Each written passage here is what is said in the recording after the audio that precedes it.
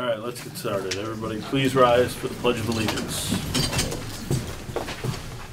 I pledge allegiance to the flag of the United States of America and to the republic for which it stands, one nation, under God, indivisible, with liberty and justice for all.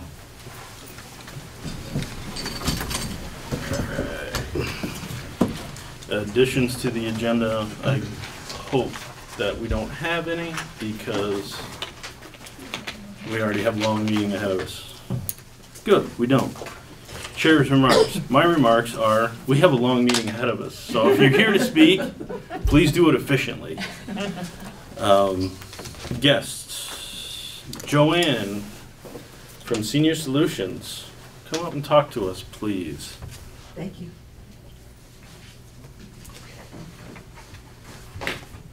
Please feel free to have a seat. Yeah, you can sit up there if you like, right there behind the mic, if that's easier. Yeah, looks like you got props here. Only because I can't really see everybody from behind the podium. Thank you.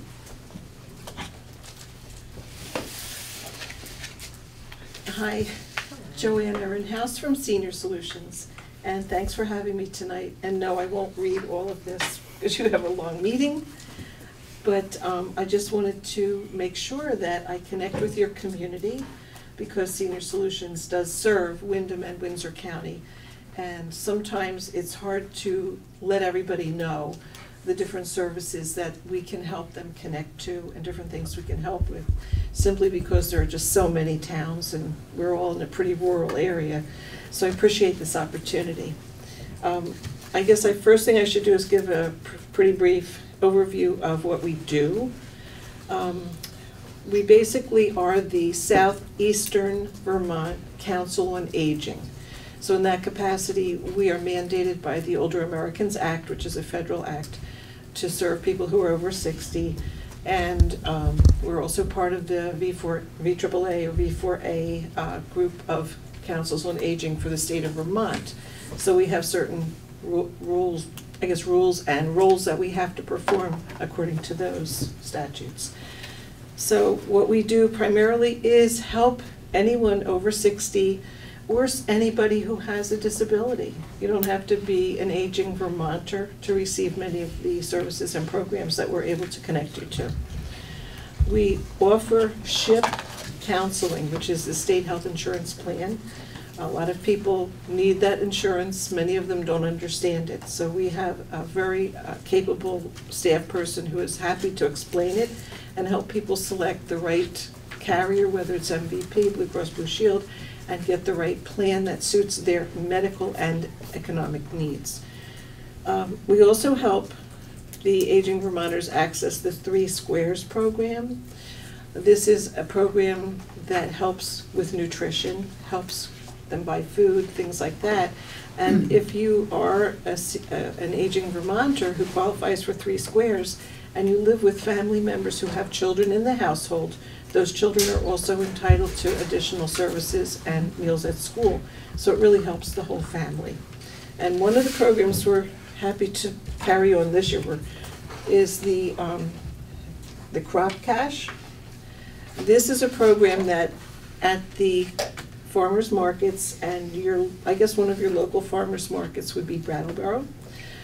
They do participate in this. So anybody who has a 3 Squares card or something like that, they can go to the farmers market, go to the kiosk, show them the card. They'll take $10 off the card and in return give the person $20 worth of chips to spend at the farmers market that day. So whenever you go to the farmer's market, if you go every week, at the end of the month, you've got an extra $40 worth of fresh fruit and vegetables in your home for your family. That's a really important thing because so many of our aging Vermonters are actually very nutritionally deprived. So that's really exciting. And we'll actually go into the home when we get a call from somebody who needs help. Our case managers will actually go into the home to do an assessment and help them figure out what they are, what they are able to access for services. And we won't just throw applications at them. we'll take the 3 Squares application, for example, which is several pages long. You need a lot of documents to substantiate what your income is and is not. We'll let you know ahead of time, and we'll go and help you fill the form out. Make sure that it gets mailed in, completed, because if it's not complete or you're missing a document, you'll be rejected and have to wait a long time to reapply. So we do help in accessing programs. If you think about it, it's very sensible. If we're servicing the older population in Vermont, and they need to get some assistance, which they deserve, if you just mail an application to someone like that, say it's the winter time, well, they wouldn't have called if they were able to get out and get the assistance. And many of these people can't even get out to get to their mailbox in the winter. So you're really not helping them. So we do follow up on all the referrals, and we track people and make sure that if they have applied for a program, that they actually get approved, and if not, why not? And we will check back with them periodically to see if they're now eligible for other programs like fuel assistance and long-term Medicaid care, things like that. We also provide some family caregiver respite. A lot of people are very hardworking taking care of one of their family members. And one of the problems in doing that is that 24/7 is an exhausting job. And we realize that. And we know that one problem which can lead to elder abuse is when the caregivers get tired and frustrated and angry, who do they take it out on? So we want to make sure that if somebody's getting burned out, they come to us, and if we have the funds available, which we have our own funds that we can give some small respite grants to, which means we will pay someone else to come in and watch your loved one while you get away and recharge your battery. We also have the Christopher and Dana Reeve Foundation for some respite grants for people who are caring with Alzheimer's patients. So these are important programs to ensure the safety of the person who is being taken care of, but to also provide resources and support for the caregivers who need it very much. We do not deliver and we do not provide Meals on Wheels or congregate meals. However, we do administer those programs. We are mandated by the state to have a nutritionist who oversees the menus, and we try to work together with our congregate meal sites to enhance and support what they do. And I have to say, today I was up in Woodstock at the Thompson Senior Center, which I hadn't been to before, and talking to the person who actually runs their Meals on Wheels program. And I couldn't tell her how excited and proud I am of the Meals on Wheels drivers, who, by the way, in Vermont are generally, the average age I found out for their drivers is 70. So they're dedicated volunteers.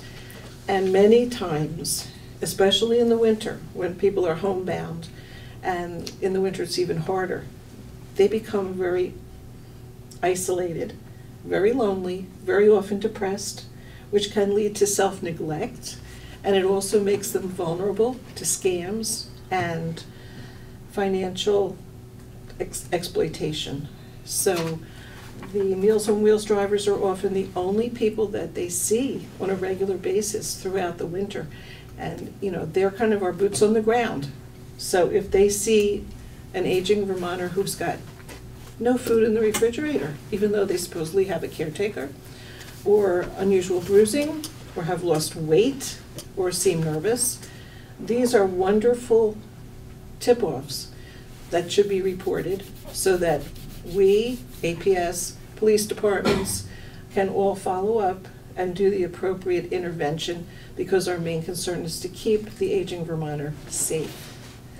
And we're working right now on a 3-year grant program from the Department of Justice to educate and intervene and prosecute elder abuse, all forms of it.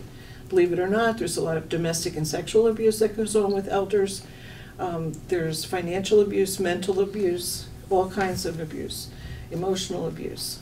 Have you ever heard someone be threatened that they're going to be sent to a nursing home? It happens a lot, and unfortunately in Vermont, partly because of our rural atmosphere, only about 5% of the elder abuse cases are even reported. So we're trying to educate the public. We're starting out in Windsor County, a 3-year grant program.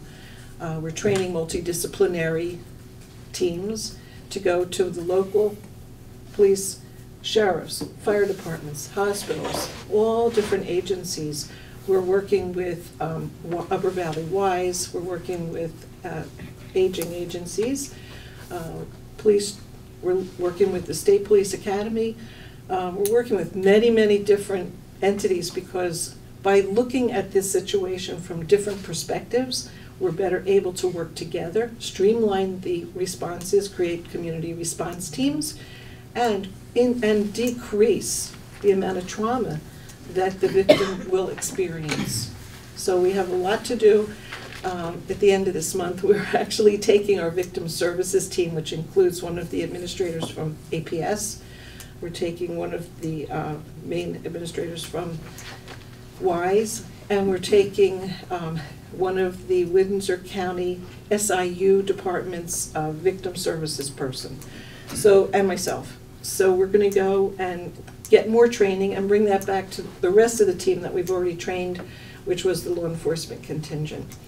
So we have a lot to do, but with the public's help, we are determined that elder abuse will not be a lingering blight on aging Vermonters' lives. We have visiting programs for the homebound. We participate with the federal program, which is the Senior Companion Program. So an aging Vermonter who's already on Social Security at reduced income can receive a stipend and mileage for spending 15 hours a week volunteering with another senior who is not mobile and can't leave the house. We have friendly visitors, and right now we're putting together a vet-to-vet visitor program to connect vets, and it's based on a highly successful program that's been active in Maine. They've let us use everything, including their graphics. So we're adapting it right now with the help of the VFW and the American Legion so that we can get vet input. Oh, glad it wasn't me. We want vet input on the structuring of this program, and that'll be up and running fairly soon. We also have wellness programs, which includes Tai Chi, movement, falls prevention, and things like that, as well as nutrition. We have a Medicare boot camp, which is going to be held June 14th from 1 to 3, July 17th from 1 to 3, August 22nd from 3 to 5. And basically, you're never going to remember all that, so call us at our helpline, which is, what, can I find it? I'll have to give it to you later. Oh, so I'll give you that before I leave. Call the helpline or call Senior Solutions, because we can definitely help with that. We have Patty, who is an expert in Medicare, Medicaid, and she will be able to help anybody navigate those systems. So if you want to call the Senior Helpline, call 800-642-5119. They are the portal to all the services that we can provide. Our services are free. All the programs that we offer are free.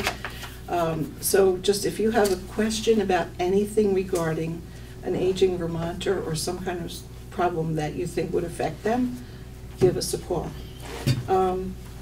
We don't need an advisory council from Vernon because I believe we have one. Thank you very much. So you're one of the terrific advisory council members who help us. Let's see, what else can we do? I think that I've covered a lot of territory. I'll leave some brochures for Choices for Care, which is an incredible program Medicaid's paid for as an alternative to nursing home care. Not that nursing homes are bad, but nobody really ever wanted for the rest of their life wishing to go to a nursing home. It's an alternative. Medicaid will pay a relative, a neighbor, a nurse, like a Beata or VNA, to come into the home and care for the person according to the hours of the week that has been clinically approved. So this enables them to stay in their home but receive the kind of care they could get at a nursing home. They just have to be clinically evaluated so that they cannot perform 2 out of the 4 or 5 basic daily functions that are normally able to be done. What else? I'm going to wrap it up because you guys have been very patient and you have other people who want to talk. So if you have any questions, once again, you can call the helpline, and that is 800-642-5119. And they'll be happy to hook you up with anybody in our office who'll be more than delighted to help. Thank Great, you. thanks, Joanne. Thank you. Open public comments, non-agenda items. Seeing none. Department reports. Treasurer Cindy Turnley, come on up. We got a couple of things it looks like for us to talk about. Hi. Good evening. I do have to tell you, Gordon is not coming tonight. He was told he didn't need to. Yeah, I told him he didn't need to. Just so you know, I saw his name on the agenda, so.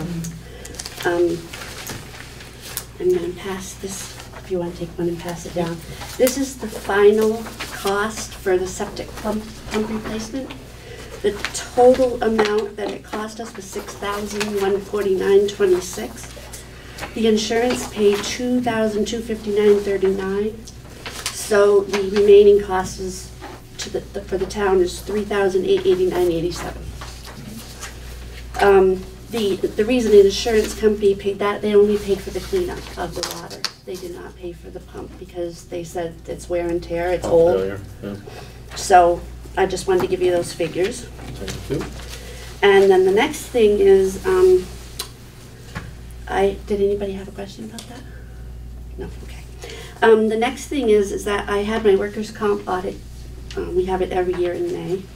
And as you all may recall, last year, we were advised by the auditor that Vermont had ruled that subcontractors by law must carry workers' compensation on their employees, but they do not have to carry it on themselves. There was a checklist of independent contractor documentation that had to be completed in full if the owner opts out of carrying workers' compensation on themselves. This year, that's changed a bit. Following this year's workers' comp audit, I was advised that subcontractors we hire to do municipal functions, which are, for example, mowing, plowing, janitorial services, gardening, recreation, etc., fall into a different category. While VLCT still gives us the option of whether or not we want to hire subcontractors that fall into this category and they do not have workers' compensation, VLCT will begin charging us for risk exposure. Additionally, if the person gets hurt and files a claim, the likelihood that our premiums are going to increase for the next couple of years after that are extremely high. So they gave me three options. The first option is we continue as we are and pay for risk exposure. As an example of what that would cost, we had someone, I just used someone from last year. We paid someone $3,135 for plowing.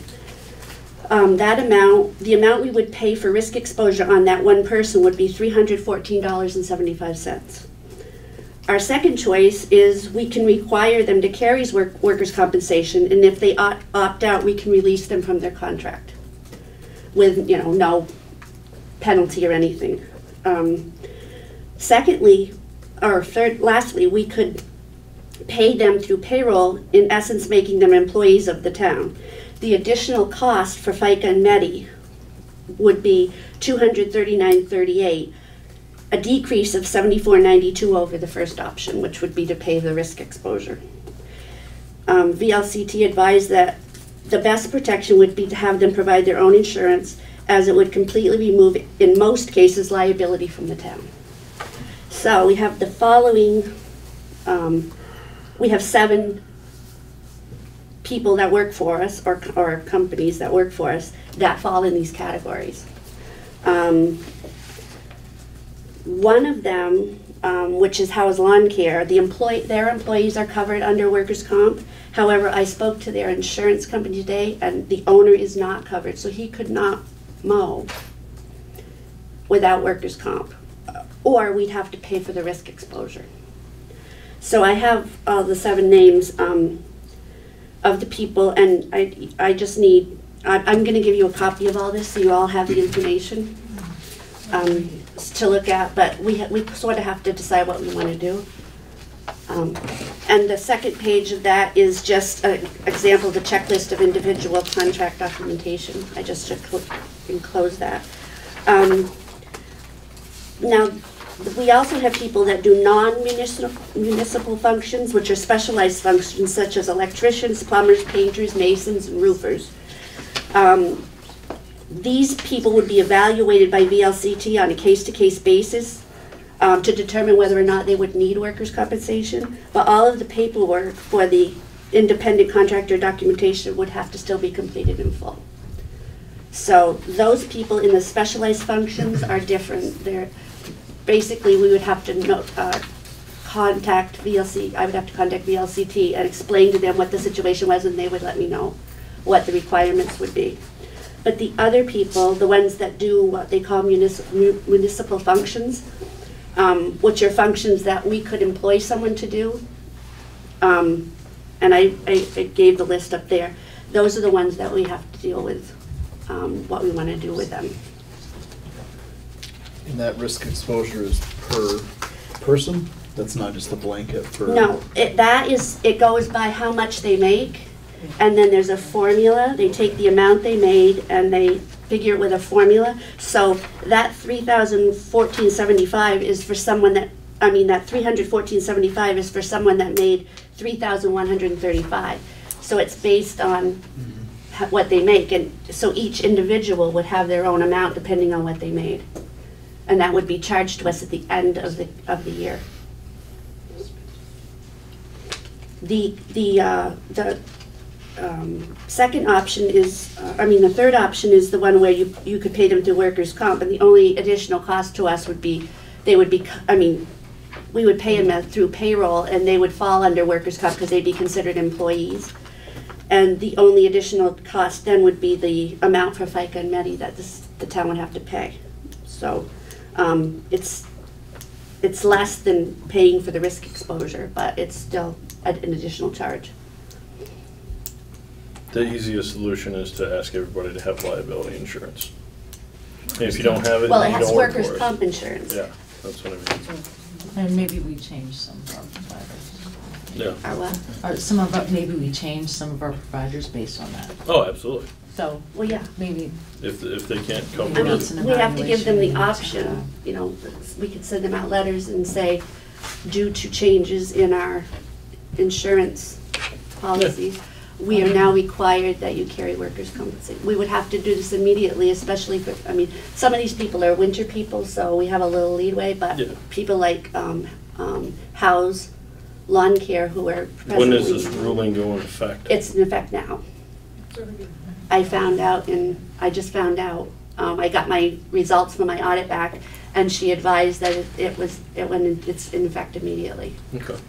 So does this mean if someone gets a bid to replace the roof, they have to provide workers' comp? No, not necessarily.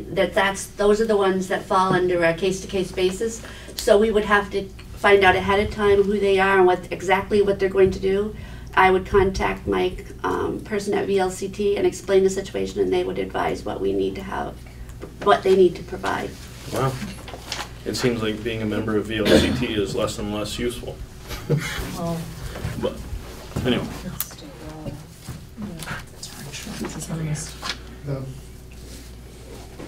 That other thing that you mentioned, the penalty thing. The risk exposure? Yeah. Yeah. Could the contractors pay the town the money for the risk exposure? I suppose that would be an option. They could. They probably could, but that still leaves us reimburse it. liable, and I Right. don't want the That- liability. Right. Oh. Then they could pay for the risk exposure, but then if there was a claim filed, the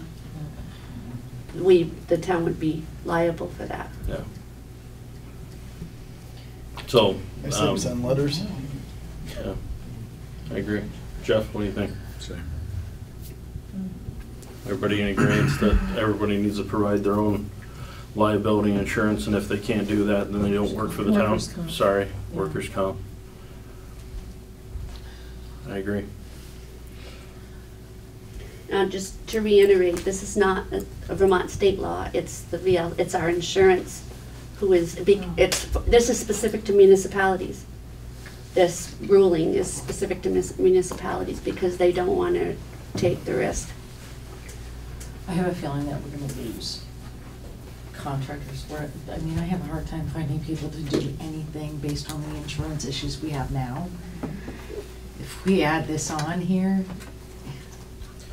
But it's gonna with be house tough. lawn I care just- though, that's just one person that can't. Unfortunately, the owners' workman's compensation is much higher than when they get it on their employees, and that's one reason why they opt not But the employees to could have. still do The employees our would- work, but they could not. Correct. Okay. But we would have to make it perfectly clear that he would not be allowed to do it. We're not gonna have anybody to shovel our snow next, I can guarantee that right now. Sure we do, we got plenty of town employees. Here's Vernon. Sorry, but Sorry, they care about Careful roads. we can't afford to keep paying more and more people and more How and more expensive is liability. workers' comp insurance? I looked into one case, and the amount was, for just liability insurance, was $558, and with workers' comp added to that, it was $1,900. So it is expensive. So, and a lot of people that have employees, by the way, if they have employees, we should not be, it was reiterated to me, we should not be hiring any company that has employees that are not covered under workers' compensation because it is the law. Makes sense. So, but it is not the law for the owners, but it is what VLCT wants us to do because it protects us. And bear in mind that we're in a big pool with a bunch of municipalities, so they figure the rates each year based on how many claims they have. So we affect everybody, we don't just affect ourselves. But we were, like, requiring workman's comp for the last 2 years, as far as I know. Everybody that we hire, right? No, none of the people on the list have workers' comp. No, their employees are all covered, maybe not the owners, Correct, but yeah. as far as I know, There was everybody one that that we've we hired. discussed before that does Right. not cover his employees, and we told And we him. fixed it. Yeah, we but- told him they couldn't work for us. Right, so we have been doing that for the last couple of years. For the employees, yes. This isn't, the owners having to have it is mandated by That's a the new one. VLCT, not by the state.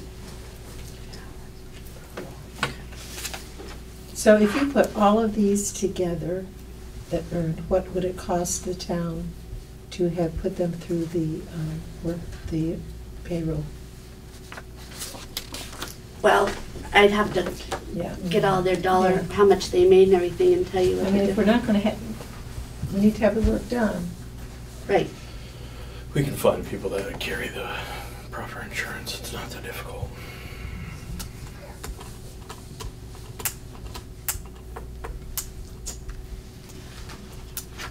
We'll have to let you know tonight. No, Because, I mean, that's why I gave we're you not the the only town paperwork. that's dealing with this right Right. now. Basically, every town is a VLC team Every member town is. because they have to be. right. So this is another way for them to squeeze more money out of towns and that kind of thing, which is what they do. Right, that's why I fine. provided you the information So- so you could review it. So how about if you and I talk about this, because this is the first I've heard of it. So how about if you and I talk about this in the coming Sure. weeks? I just got I the- can bring something back Yeah, to the that'd be select great. board as Could we- solutions. We'll table it Until next. till next meeting and No, let I the didn't chips fall expect where an they answer may. tonight, I just wanted to provide you with the information. Thank you That's very great. much. Yes, thank you. So we will Can we move get an answer forward. on that for the next meeting with that, what it Yes, costs for all of them? yes, you can. You also have to remember that taking on their payroll increases the resources that we need in town to Right. write their checks and Mhm. do all that kind of thing, which is also not something that we want to do. So I think that first thought of forcing everybody to have the proper insurance is the best one. But anyway, we'll move on. Gordon came in and explained to us the rebalancing of the cemeteries. I'm not sure why this line item is still on here. Does anybody have questions about what Gordon explained to us? Well, you had asked me to put it on this agenda because we didn't have any word from Cindy about what he was Okay, doing. so are you There was, clear about Yes. what's going on? I know what's going on. Perfect. what he's trying to do is keep them in the same funds, but diversify them into different areas of the same fund? Yeah, he came and explained it to us, Great. Well, so we're all set, I think.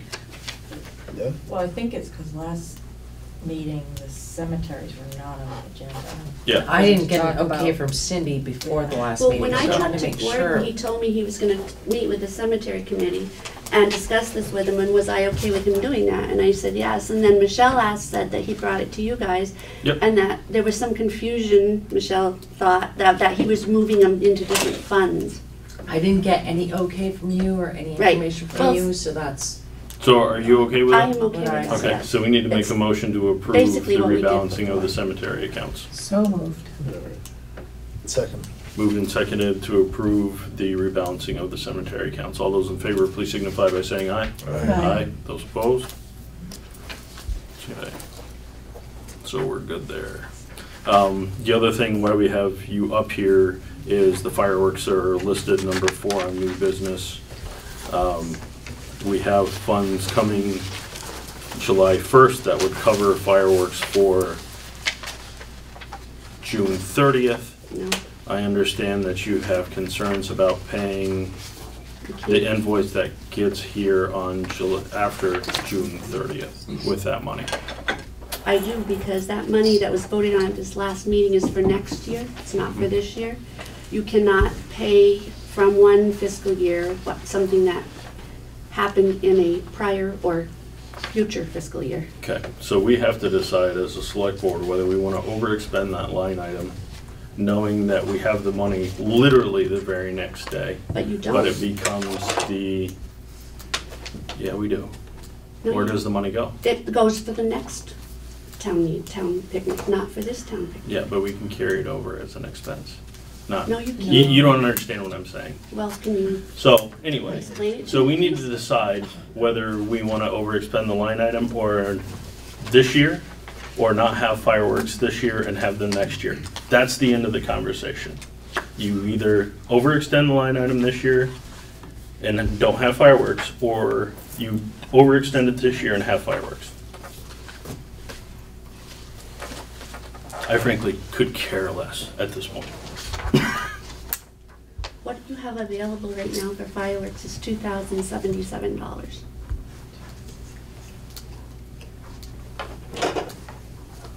So does anybody have any thoughts on that?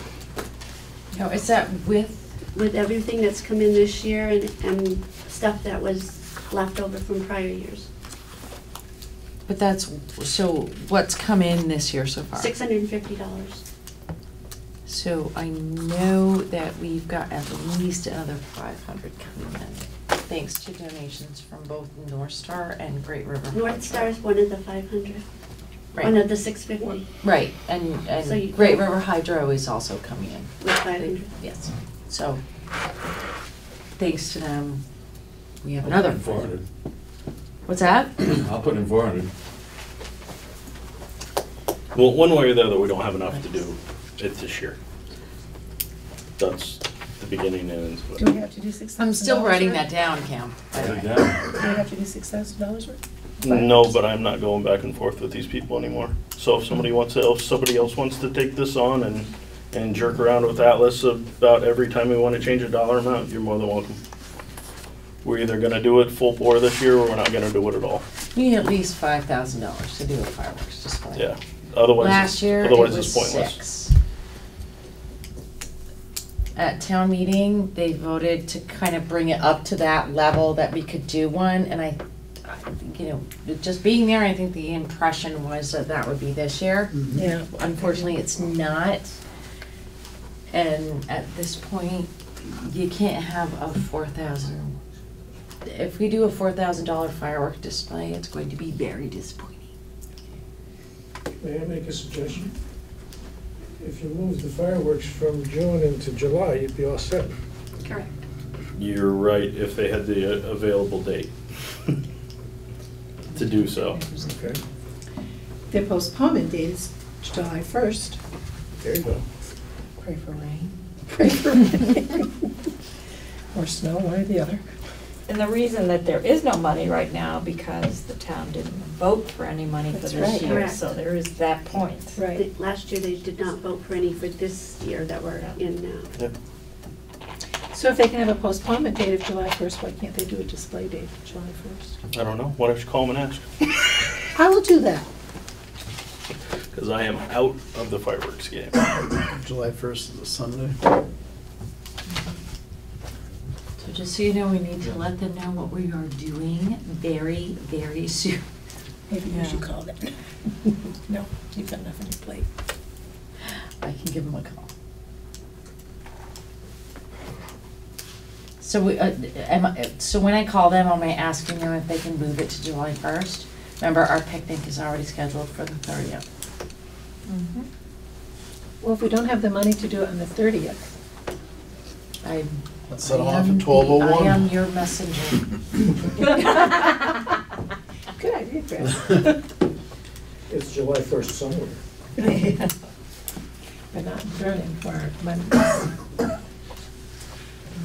I just want to know what message,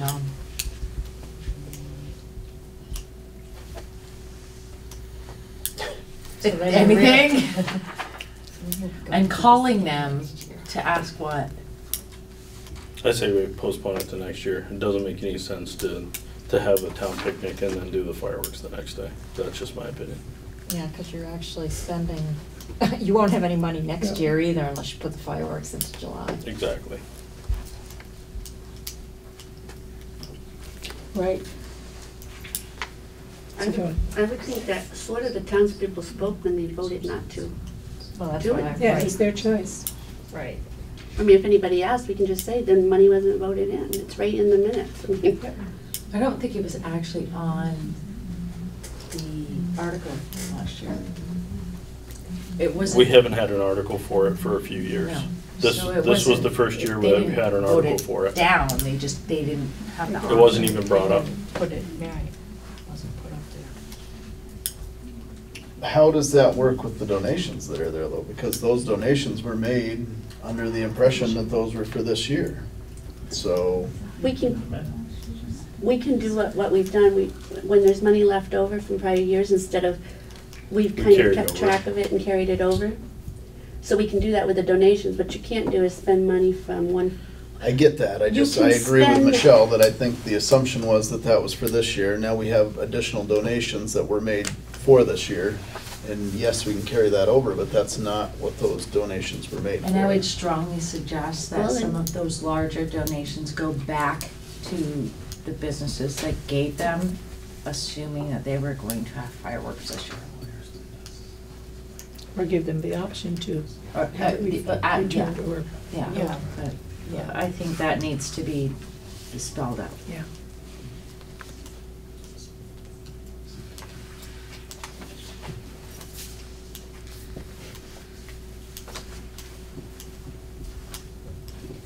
Okay, let's move on. No, I have no idea what to do. You're gonna cancel it. We're we're canceling fireworks this year. Yep. Okay. Everybody in agreement? Yes. Cross my name out. Okay. Thank you. No money, no fireworks. We are all set with you, I think. Thank you. Dave, highway Do it bids. for next year though. For next year? Yep. Rich almost, thank you.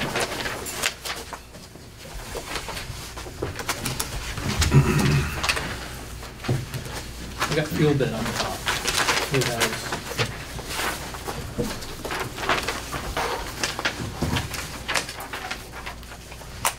Seven bids went out, and we got one back. Hey, That's easy.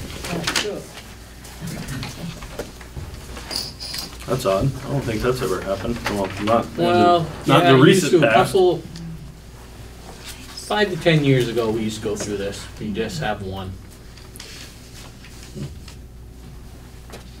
And it's rack price other than what they're gonna charge over per gallon for delivery.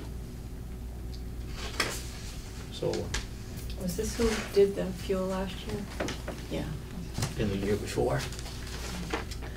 I move we award the bid to the owner bidder, the only bidder. Second.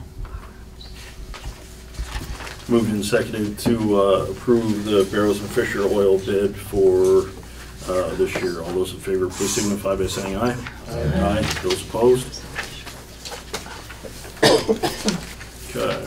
What else you got for us, Dave? Loader bid. We got 3 again. Can we get the motion in the second? Okay. Minute to fix that one? To award it to the Barrows. Who did the, I made the motion. Who's second? Jeff. Jeff second.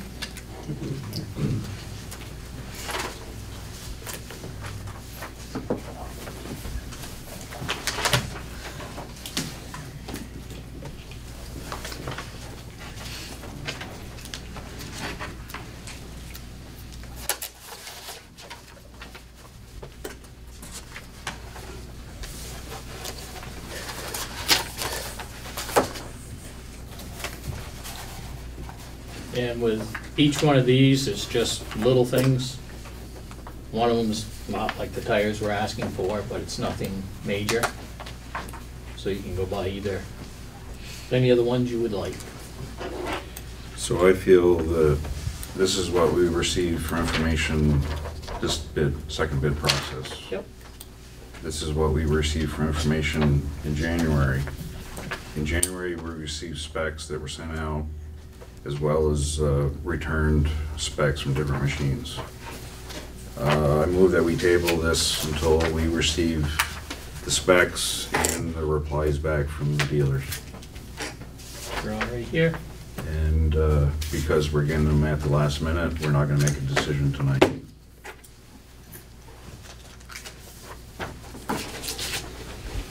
Select board needs to make an informed decision. This is $120,000, $160,000 decision.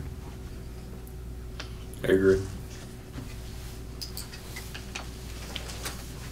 We'll table it to our next meeting.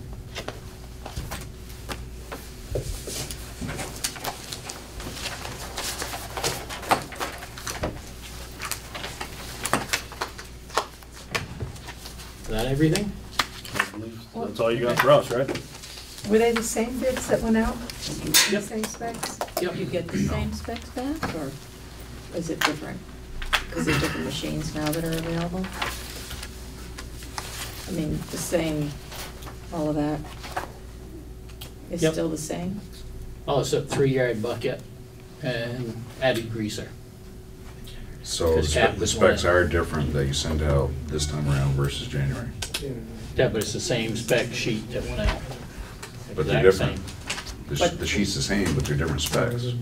Yeah. There's a instead of- 2.5 yard bucket in January, it's 3 yard now. Right, And then there's an $8,000 automatic lubrication right. greaser that was added on to this time versus January. But it's the same, other than that, it's the same, Okay, well, we'll get because I went copies through of it. everything to put everything in, so it would be Yeah. close to bidding. Okay, well, we'll get copies of it, and of the main specs to compare to January.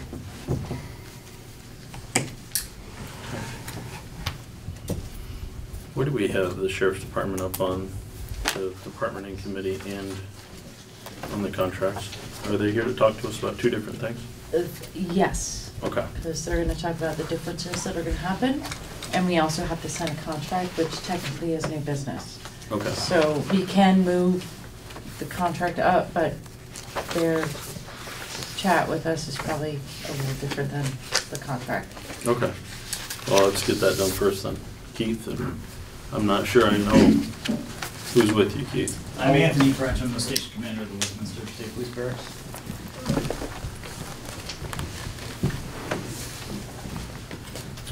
Evening.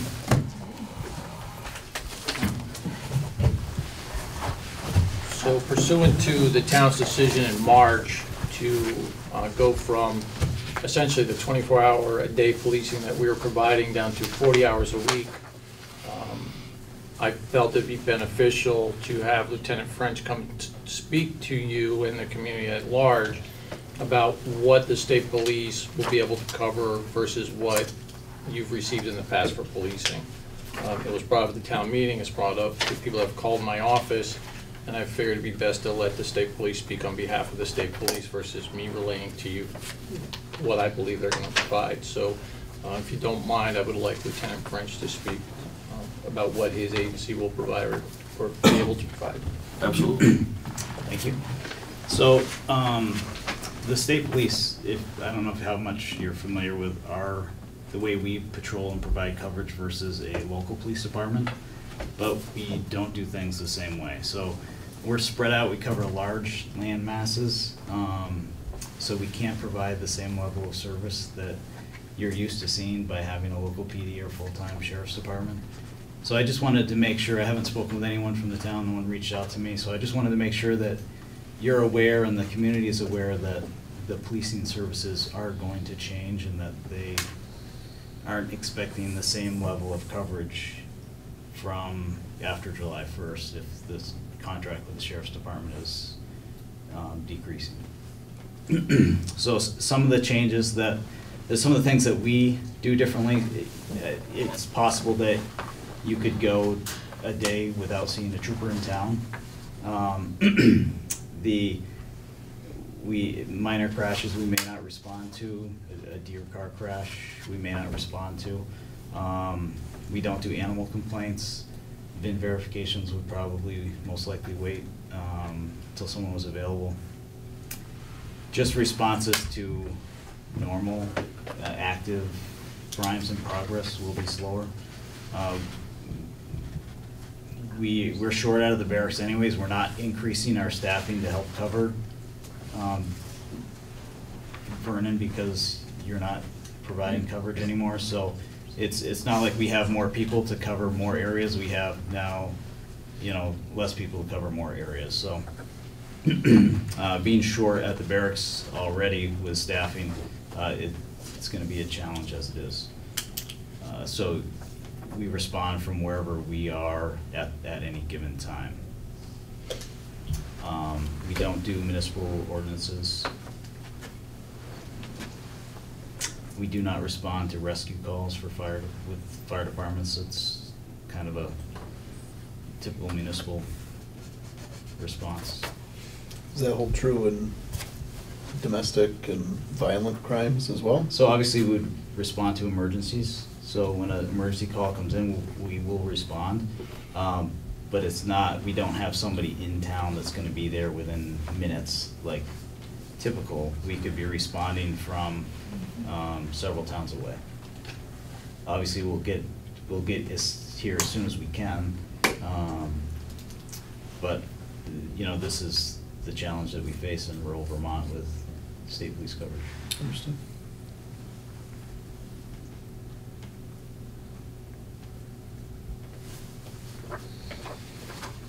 Any questions? So if you could let the board know, how big an area do you cover out of Westminster? So we cover from the Heartland-Windsor town line, so Windsor is in our area. Of course, they have their own full-time police department, so we usually just back them up for coverage. Down to the Mass line, we're to Whitingham, Dover, all the way up through the valley, into Peru, and Londonderry, and then Ludlow. So it's about 1,200 square miles. In any given shift, how many troopers do you have on? Our minimum staffing is 5 per shift. With the number of people we're down right now, looking at next month's schedule, or actually this month's schedule, probably 3/4 of the shifts are at minimum staffing. And to let the board know, I've met with Anthony French and his counterpart at the Bureau of Criminal Investigations, Lieutenant Schmidt, because they're going to be handling the majority of the major crimes because of just the limited number of hours. The SIU, Special Investigative Unit, will be handling the sex assaults, particularly sex assaults or domestic violence involving children. Again, there's this fund that helps provide that. So our intent is, under this agreement, is that we will provide day shift services Monday through Friday, 7:30 to 3:30. We're not going to vary our shifts because it's easier for the state police to know that we're here set days and times. It works better for the relationship between me and the state police. Also, I think it provides the service that the town's looking for. It also decreases the risk of overtime and extra costs for my office that we just cannot cover. My other concern is this town has been used to 24-hour policing. I cannot provide 24-hour policing at 40 hours a week, so I'm not going to move shifts around to try to meet what the town previously had. So what kind of tentative schedule do you propose, 9 to 5, Monday through Friday, or? Monday through Friday, 7:30 in the morning to 3:30 in the afternoon will be the typical day. That also comes out of calls we received for folks worried about the school children, both when school is in session and when the school's not in session.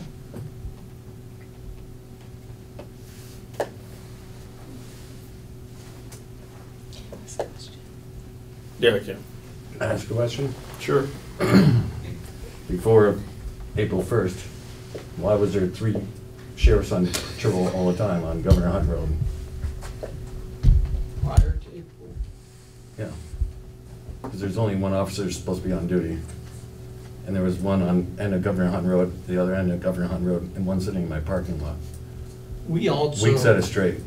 Like, not just one night. I'm talking multiple weeks. That's why I closed my bar.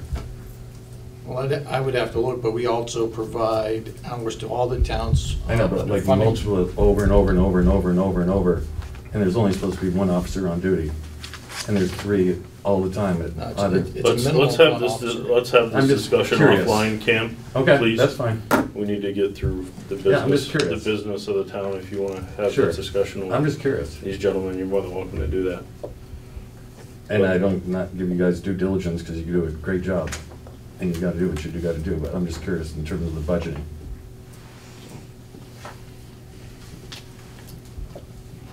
And we can do it at a different time. That's fine. We have, any questions? You got questions?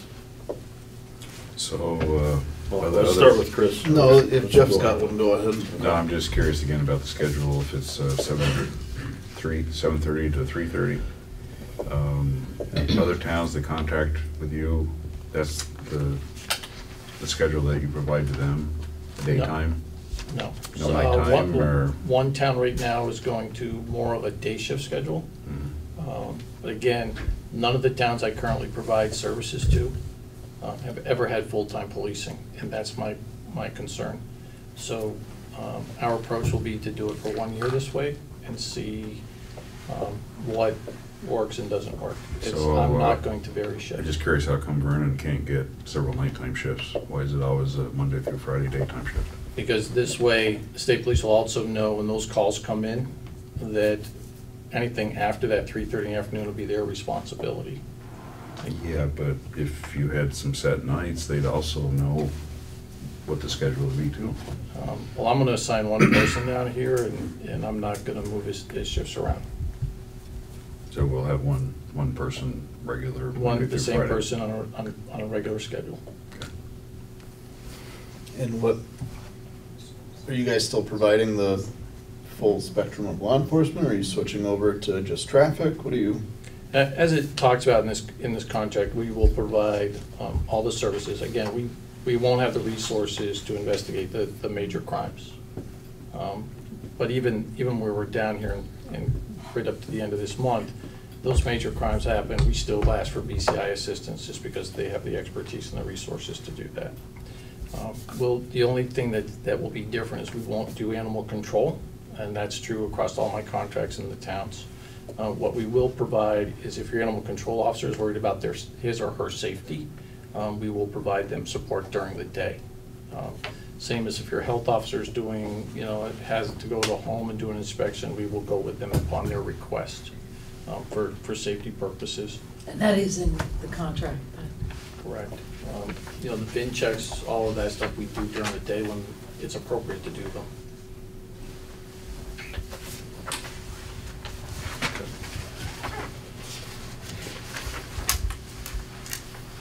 Mike, What about people that work can you, normal? Can you come to the mic? yeah, that's okay. How about, I'm Michael, I'm Vernon, how about people that work normal hours? Because all the hours you're talking about, I'm at work. How am I supposed to ever get a bin check if I need one? So there are other ways to get a VIN check done. I mean, the state police, if it's on their schedule, they, you know, if that trooper happens to be down here, if it's on their board, they may do it.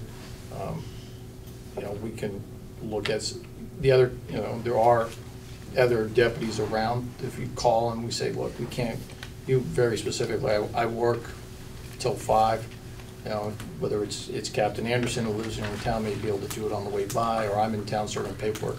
And I do that throughout the county. So there are other ways to get things like VIN checks done that would not be billed against this contract, and we already do that. You can go to Brad PD too. They'll do a VIN check. You can leave your paperwork in the car. That's what we do. A lot of time people leave their paperwork in the car. And I work at a post office. I leave my car locked.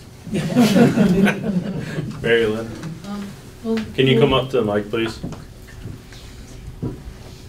We want to be able to hear you.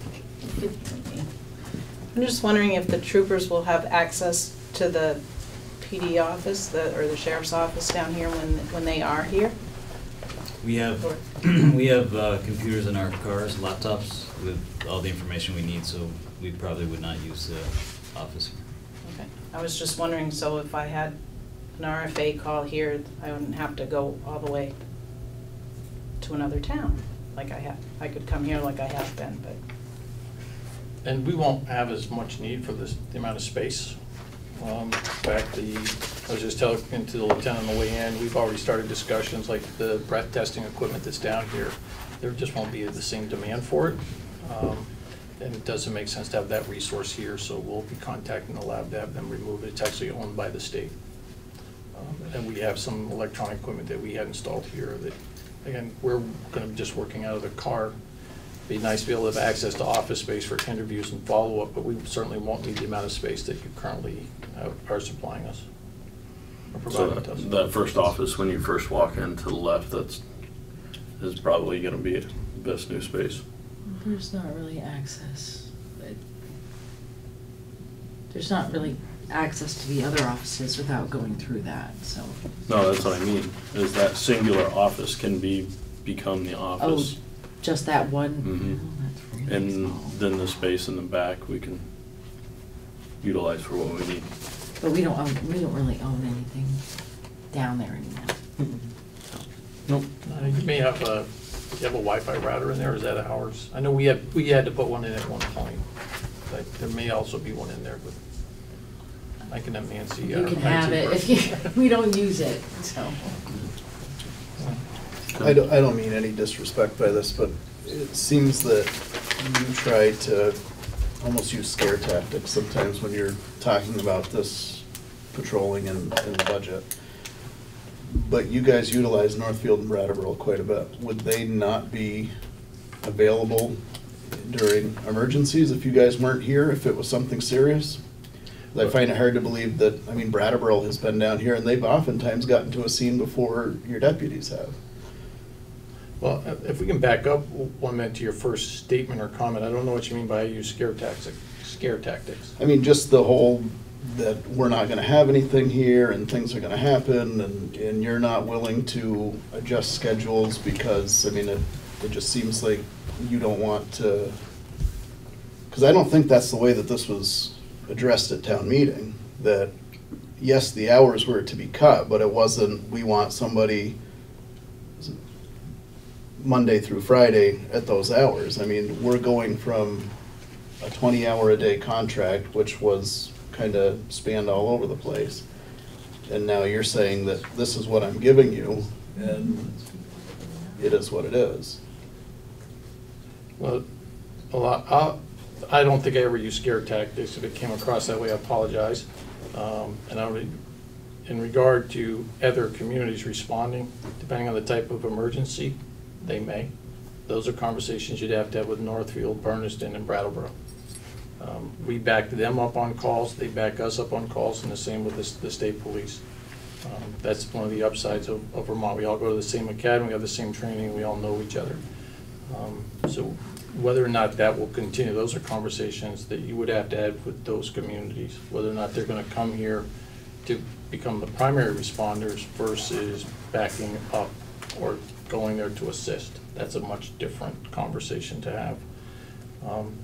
I looked at this, and again, after speaking with the state police, as what would be the best way to manage this, and reducing the confusion for the citizens, to know that if they need a deputy to do those quality of life calls, that we're here Monday through Friday. If it's the true emergencies, then the 911 calls, those all get funneled through the state police, through the 911 system, and it just seems to make the best sense at this point. So with our rec department scheduled to open shortly, and kids on Pond Road, you're out of town, and that's just, I mean, I just don't think that that's the way that this was addressed at town meeting, that yes, we're cutting the coverage, but we're going to a set schedule with you guys. I didn't say at town meeting one way or the other what hours I was gonna provide. You as a town decided that you were cutting me to 40 hours. And I told you what it would cost for you for that 40 hours a week, or 2,000 hours a year. Well, I'm sorry to interrupt, Sheriff. Monday through Friday, I think is kind of a low emergency hours, low crime rate. I assume the state police understand that they're going to respond to times when there's more emergencies and higher crime rates. And again, I'm not sure that, as Chris stated, that at town meeting, it was very clear to the people that this was a Monday through Friday contract.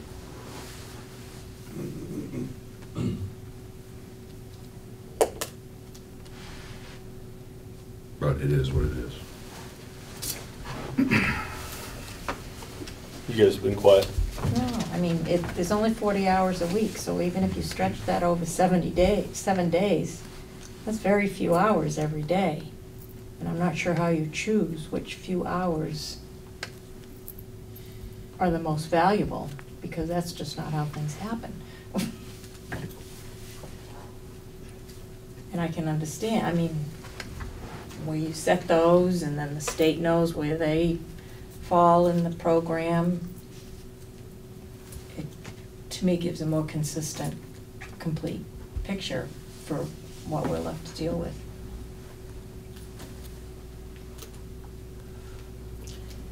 So you said some crashes you won't cover. So if there's an accident, who covers it? So if there's say there's a minor parking lot crash, or somebody hits a deer and they're not injured, they can file a police report with the state. No police will respond. So they can leave the scene of the accident in the parking lot and not be in trouble? It's not really leaving the scene. Leaving the scene is, for example, if I crash into somebody's house and I don't leave any of my information, I leave. That's more of a leave the scene where there's damage or injury to others. So these are just minor crashes where if you have a parking lot crash with somebody else, you exchange your information and then you file a crash report with the state. If you hit a deer on the road, if you need a tow truck, you need some assistance calling a tow truck, we can help with that. But if you're not injured, then you just file a police report with the state. And Sheriff, what if you were to do it like on a 3 or 6 month trial instead of a 12-month trial for the time period? I would look at readdressing this with the town and the board at 6 months. I don't think 3 months, given that you're talking about, we're about at the end of the school year, get through summer and start a school year. Yeah, even 6 months would be good. And at the same time, having Lieutenant French come back and say, this is what's working or not working from their perspective, and ask for the town's input. Personally, I would appreciate that. That I'm very willing to do. Then again, I just committed Lieutenant French. I appreciate that. Guess I have to buy him another breakfast. Or dinner, depending on the timing. Anybody else have any more questions?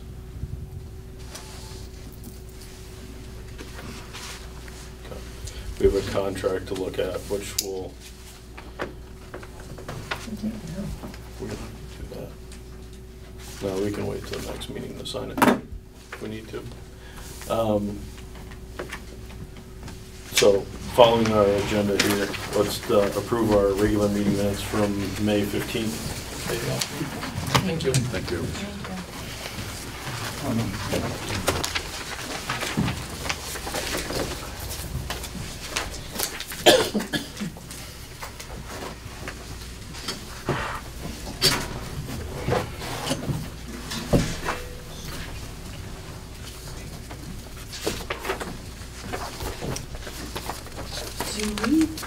I noticed nobody was listed as seconding any of the motions, is that? You don't have to, you don't have to. You don't have to? second. Okay. Or- I wondered about that, because usually we do. Yep. Carol did these. I know. No, I that's- didn't know, like, if that It's not needed to required. be in there. Okay.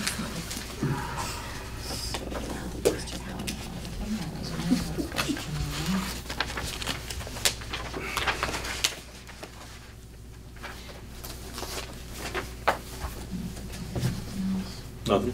No, Okay. just wondered about that. Somebody want to make a motion to accept the minutes? So moved. Second.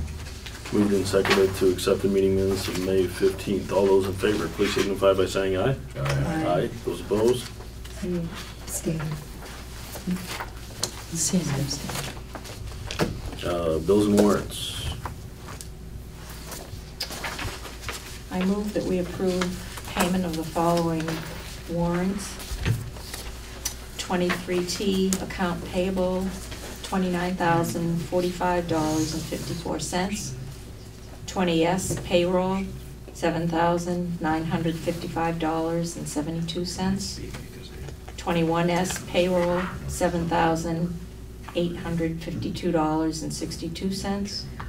And 22S payroll, $7,812.17. Second. Moved and seconded to accept the bills and warrants as read. All those in favor, please signify by saying aye. Aye. Those opposed? So contract for law enforcement services. We, Did we vote on the warrants? Yes. yeah, Just now. yeah. Way ahead of you. I heard the first and second. So what do we have for questions on that contract outside of what we've already discussed? Anything? Because the contract doesn't discuss the scheduled times, it just says 40 hours.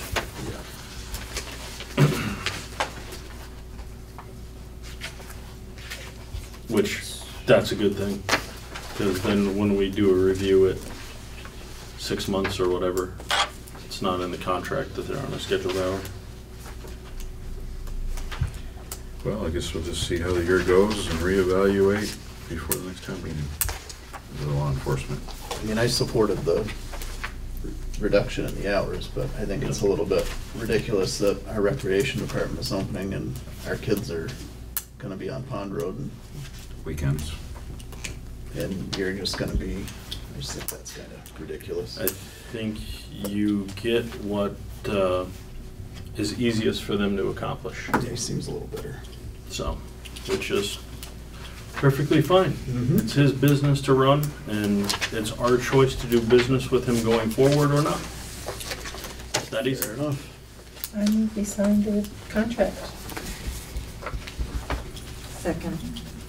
Moved and seconded to sign the contract as read. All those in favor, please signify by saying aye. Aye. Those opposed?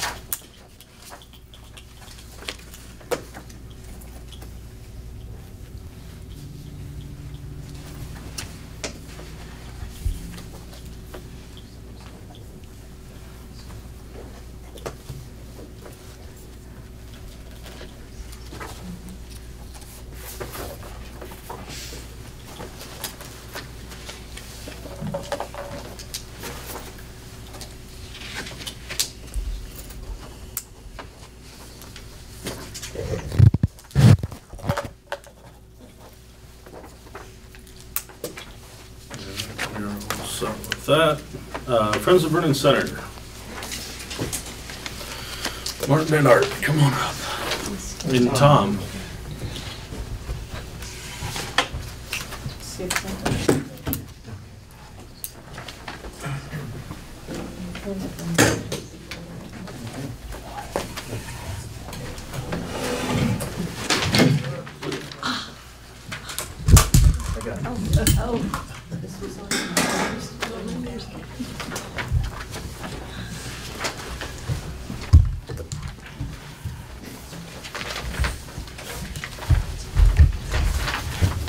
All right, so everybody got today, when you walked in, the resolution from the Friends of Vernon Center, which nobody's really had time to review, so take it through, Scott. Thank you for hearing us, and appreciate the good job you guys do. I just want to give a pretty quick review of what gets us to this point, and then maybe let Martin explain where we're hoping to go to from here. All right? Okay. A couple years ago, we had the rural development crew come through town and basically help the town identify direction we wanted the town to go. The town, we basically settled on 3 items. We were looking for a gathering place, store, and trails, and maybe river access. And so we set up 3 committees at that time to try to facilitate that process. We came to the pretty early conclusion that the store gathering place had common ground, and so we joined those 2 committees together. After meeting for a while, we labeled ourselves the Friends of Vernon Center. We incorporated with the state and registered, created our bylaws, articles of incorporation, organized, and all that. We felt, and so then, since then, we've had the Village Center designation, which basically is the end of Governor Hunt Road here to past the school. That wasn't seen to be under our jurisdiction, so that kind of came under the Planning Commission a bit. We've also helped to facilitate the mapping and planning of that territory, and again, we're under a contract with Mark Kane. Well, that comes a little later on this agenda, but. Okay. So anyhow. Approved yet? We've been making progress, but we're at an impasse in probably our most important item, and that is getting tax exempt status for us as an organization. Our vision was to purchase the Grange building, and we've been in dialogue with Ken Noakes. He's open to that. We made him an offer. We did not come to an agreement on that, but one of the contingencies was that we were to become a 501c3 tax exempt organization. We've tried to model our friends after basically the Friends of Algiers, as they set up, the Guilford Country Store and their, downtown revitalization there. Kind of trying to follow that model. Our reviewer at the IRS did not see us as a tax or as a nonprofit entity. They see it. In their minds, they see us as a for-profit business. So they have not granted us the tax exemption that we've desired. So that makes it challenging for us in that if we set up as a for-profit business, then to get donations, obviously people don't want to necessarily donate, or organizations donate to your business. And also with the state, they look favorably on the nonprofits as well for the state grants and monies like that. So we've applied to the IRS, and then we've been approaching a year in that process. I've had a couple of back and forths with them and have not made any progress there. So we're at kind of an impasse with the IRS at this point. So we're, I don't know, we're at an impasse, and so we don't know how to proceed forward. But there is a proposed solution. So Martin's going to tell us some I think Tom can tell more about this, but, as you understand, it's really important to get this nonprofit status. Otherwise, there's no point. We can't get donations. If you give us money, you can't write it off your taxes and things like that. So this is really important. The IRS has certain categories of nonprofits that they will approve. For example, if you're doing something educational, you're doing something in healthcare, you're doing something in caring for children or providing low-cost housing for people that need it, things like that. They don't see us as qualifying in any of those categories. So our lawyer, David Dunn, who is quite experienced with nonprofits, he's actually the one that's spoken back and forth with the agent and has come up with a solution that basically the agent suggested. And here's what the agent said through David, and David has concurred and has sort of written this up, is that if the Friends of Vernon become kind of a contractor for the town, if the town assigns some responsibility for helping to develop this village center area, so that we really are working at doing work that is assigned by the town. And if we have so we need a contract with the town to that effect, and if we change our bylaws so that the majority of the board of Friends of Vernon Center is appointed by the town, then they think it would qualify for nonprofit status.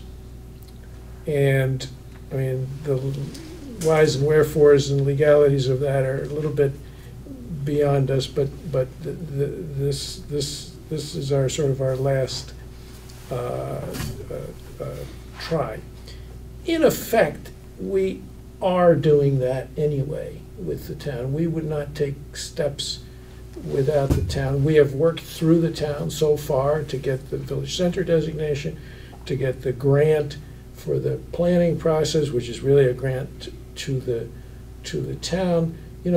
We're working hand in glove with the town, and so really, doing this just cements that relationship, but allows us to get the nonprofit status, which if we had an opportunity, for example, to purchase the Grange building and transform that into something else, or any other piece of property here, and if we needed to fundraise to do that, like they have done in Guilford for several projects, then we could do that as a nonprofit, and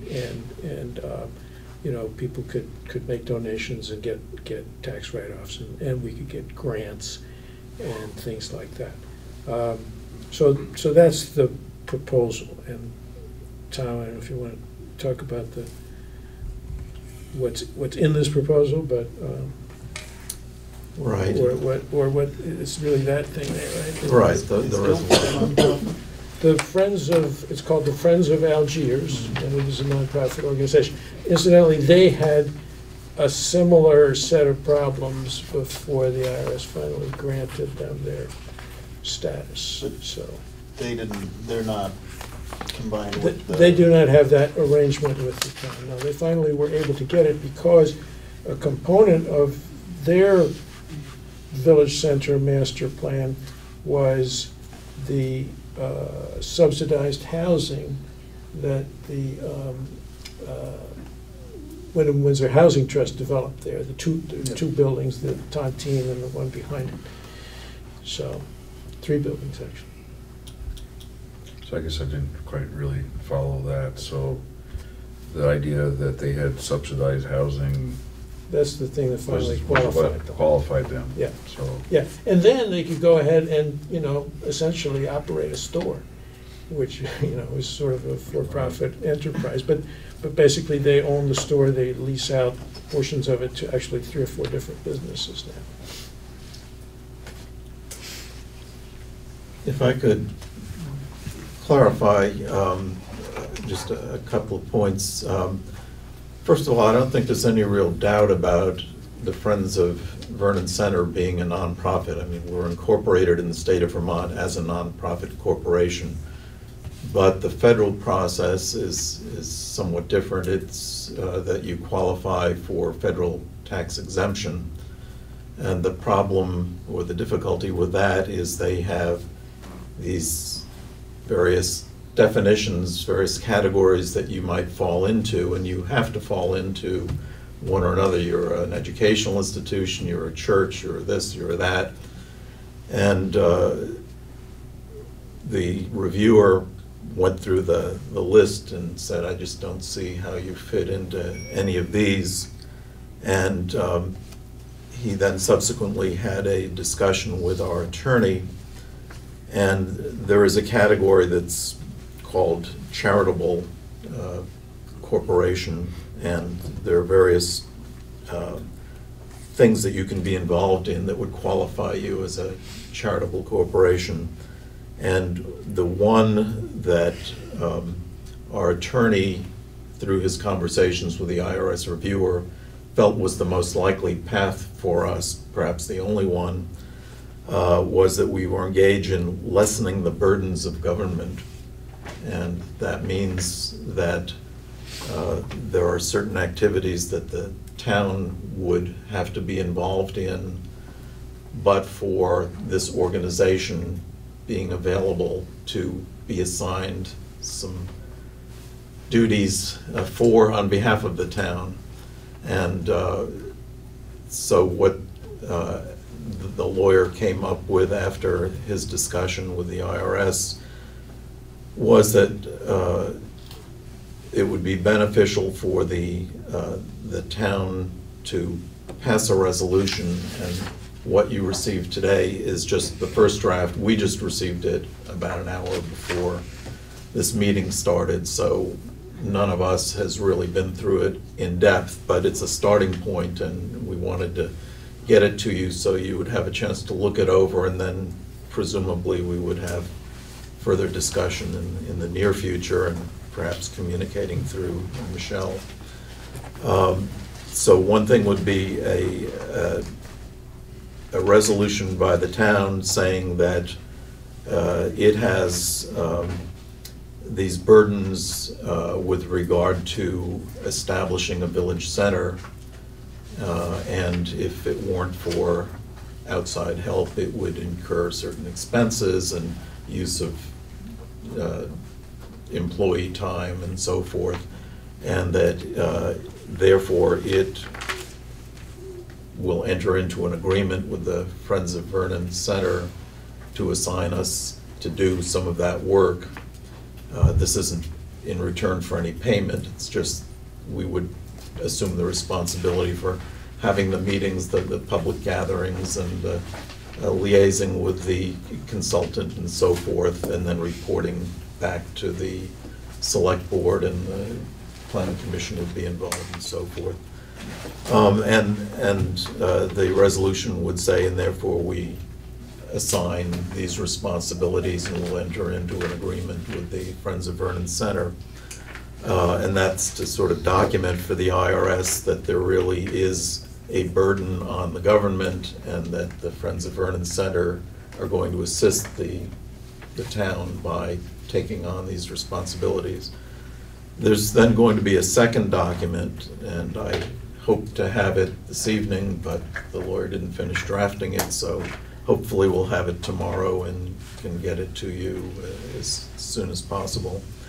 And that would just detail the various things that the town wants us to do in managing this process.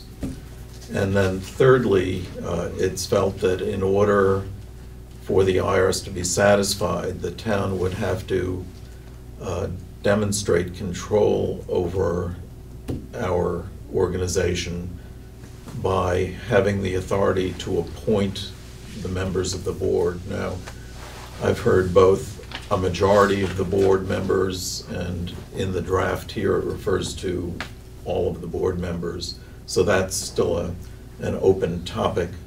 But the executive committee of the Friends of Vernon Center has met and agreed that we'd be willing to go to our full board and propose that we change the bylaws, and instead of having our board of directors elected by the previous board members, we would present a proposed list of candidates to the select board, and you would be free to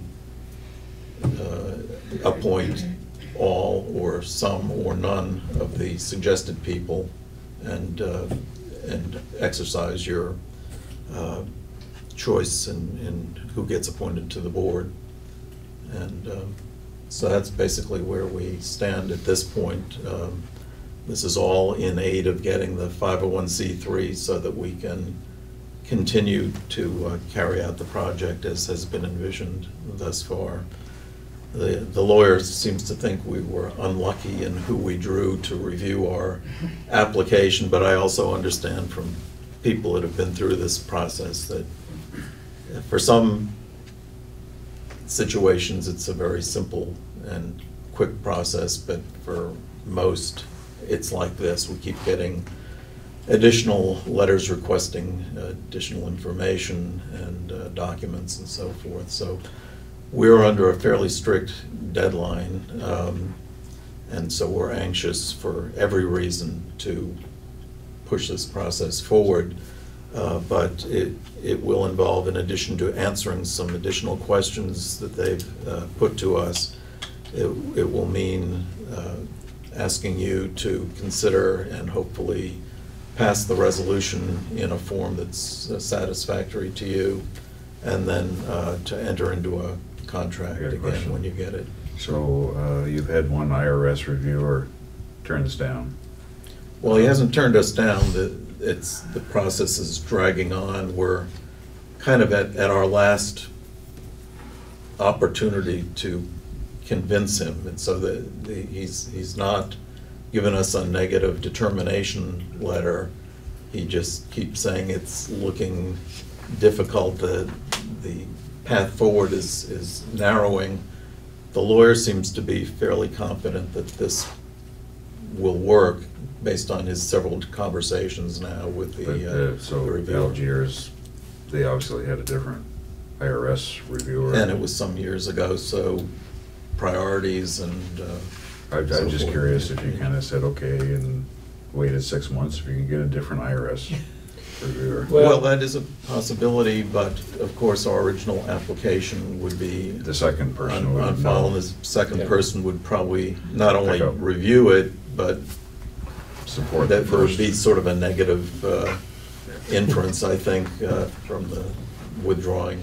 So we prefer not to go that way. Yeah, I understand. We're also just anxious to get on with the job at hand. Since you're going to be considering the contract with the consultants, we're anxious to just be in a position to move on. So give me an idea, you know, I know that the current vision of the Friends of Vernon is a cafe. Outside of that, what is the immediate plans for the Friends of Vernon? So, full stop, because that is not the immediate vision of the Okay. Friends, okay? The immediate vision of the Friends, the principal purpose for which we were formed was to pursue the idea of establishing a village center in Vernon, which Vernon has never really had, unless you count South Vernon, which is mostly in Massachusetts. And so there's never really been a destination place, a village green with some houses around it, which is you know, the village of Vernon. And so out of the VCRD process, this was one of the ideas that really rose to the top as something that people wanted to pursue. There was discussion as to where that area should be. Then there was the village center designation process, which you guys all signed off on various steps of that. It needed a town plan amendment, all the reasoning of why a town center is in that. You know, we got the designation, we got the grant, and so the immediate next work of the town, it's really the town that got the grant, so it's the town's work, but the Friends are stepping up to say, we will help you with this in a big way. the next step is a pretty long, detailed planning process that's gonna take to the end of the year. And that's the other item on the agenda, is to approve the contract for that, which will end up with a master plan for this village area and a set of recommendations on how to go forward and actually get, whatever the vision is, get a village built. And part of those recommendations does include funding opportunities. I'm gonna add that. Yeah, how to pay for it, how to get it paid Yeah. for. Yeah. So I guess, I mean, I'll be very honest, I don't understand what a village center is. I don't understand why it's important. And I don't understand what we're building and what the vision is Well, then for you a should village center. participate, you should participate So- in the process.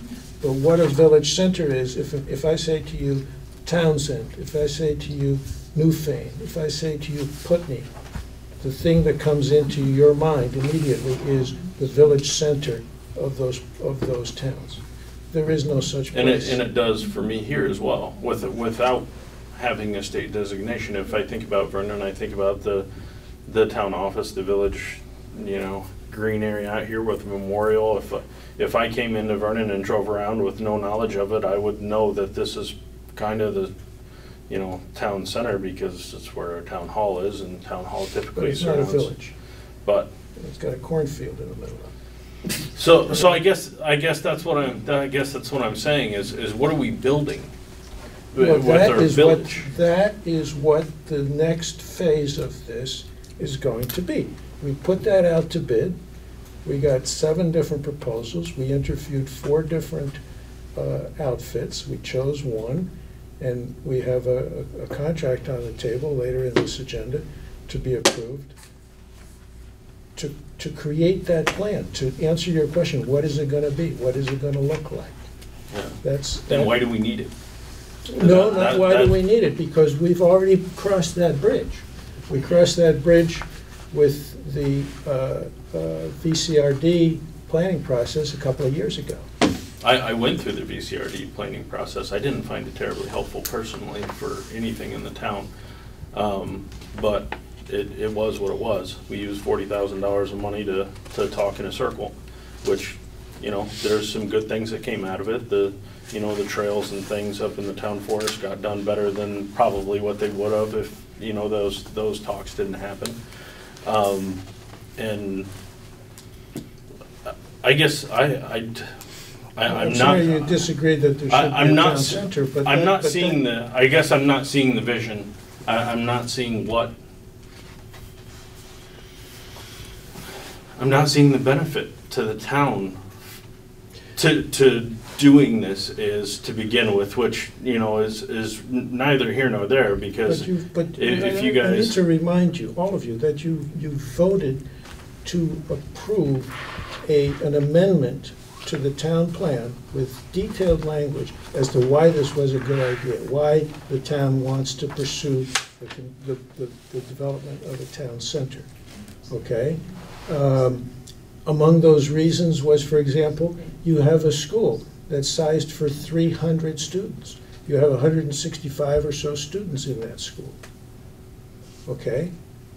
So if you develop an area of housing and businesses that surrounds that school, you can help to fill that school up without really, spending a whole lot more money. You have to build an extra school just because you've built a village. So you're talking about private housing, or you're talking about public housing? Again, these are things to be determined in this planning process that we're about to go into. The look and feel and exactly what's there, nobody is dictating that. That is something that the town, everybody in the town is invited to participate in figuring out what that is. But I hope we don't have to go back to square one and say, why do we need this? Because, you all voted several times that we do need this and we want to pursue this process.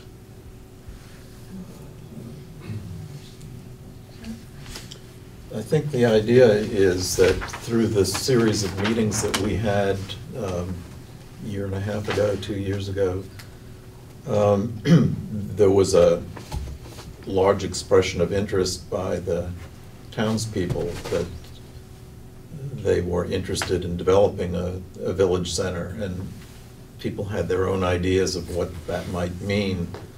But it brought us to this point where we're on the verge of engaging professional assistance to work with the townspeople again in a series of public meetings to envision what would go into the town center, and it might include various kinds of businesses and other amenities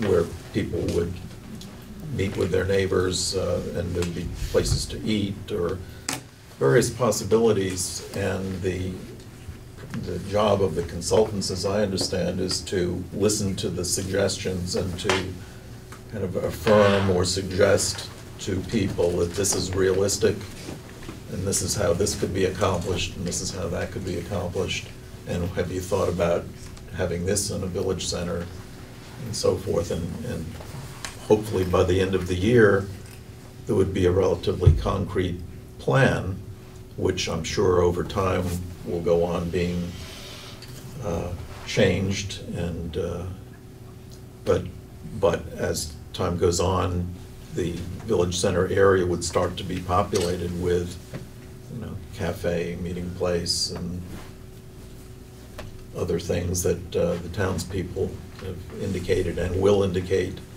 going forward that they want to see in this area. I think for me, it's, the towns change, and to me, it's an opportunity for us to be proactive in trying to map out our future rather than just letting it happen. We can be proactive and say, where do we want to go as a town? And as different opportunities come up, we can, as Tom just says, they can fit into the puzzle, and we get a chance to, think, plan, and execute that plan rather than just staying back and waiting to see what happens. And so I think that's why I think it's a neat opportunity for us to be actively planning out the future of our town and what we want this town to be. I don't disagree that Vernon definitely needs life brought back to it. But I'm not sure why we would be doing this when you guys, it's not even completed through the IRS yet, as far as you don't have denial or an approval. So why are we? Because this, so back to the issue of this agenda item, the IRS needs to see this in order to approve. It's the cart before the horse. So the IRS needs to see, this sort of assignment by the town to the Friends of certain responsibilities in order to approve the nonprofit status. It's essentially piggybacking off the town's nonprofit and us saying that we need the additional help to move forward with this process of development. But, this is not complete right now, okay? We need at least 2 more items from the lawyer. So I think, without protracting this, we could protract this discussion further, but I think if we could agree in a couple of weeks, or really in a couple of days to get you all of the documentation that we're asking for the sign-off on, and then we could, discuss that. We could work with Michelle on any specific language in between, and then at your next meeting, ask for your blessing on that agreement. Yeah, I guess the other piece that kind of concerns me in this development, because throughout the VCRD process and throughout you guys' talking tonight and all that kind of thing, I hear the word cafe and store and all that kind of thing, which, thankfully we have a store in Vernon now, which is great. We have a couple potential cafes that are much further along than what the Friends of Vernon are. There's, you know, people have purchased property and are, or inherited property or whatever the case may be, to open a cafe of their own. So that's a big concern for me, to have a publicly funded cafe competing against a privately funded cafe or store in the town of Vernon. That's a big concern for me through this process, and I understand it fits kind of the village center model, and our current store doesn't fit in that village center triangle. I don't think it doesn't extend that far It's down. a little bit outside of it, but So look, that's- the last thing the Friends want to do is to pursue something that's going to put somebody else out of business or that competes with them. You know, if there's, you know, by the time we ever get this plan done and acquire some property, if there's already a thriving store and there's a thriving cafe, wonderful. Let's figure out what other things we need and that we want to put into this triangle here. Okay, anybody else have any questions? That's a good idea. Okay. I think this is just to facilitate your work. Yeah. Right. I agree. All right, we'll be back when we get, we'll be back on this issue when we get all the right documentation to you. And, but we'll be back here in a couple of agenda items on the SE group contract. Town office lawn care. What are we, Well, where are we school and Sally were going to be here to explain how Oh, it's that's right, going they to were, work, but yeah. it's, they're not, but We I will- can give you a brief overview. The way I understand it is that we will invoice the town or the school quarterly.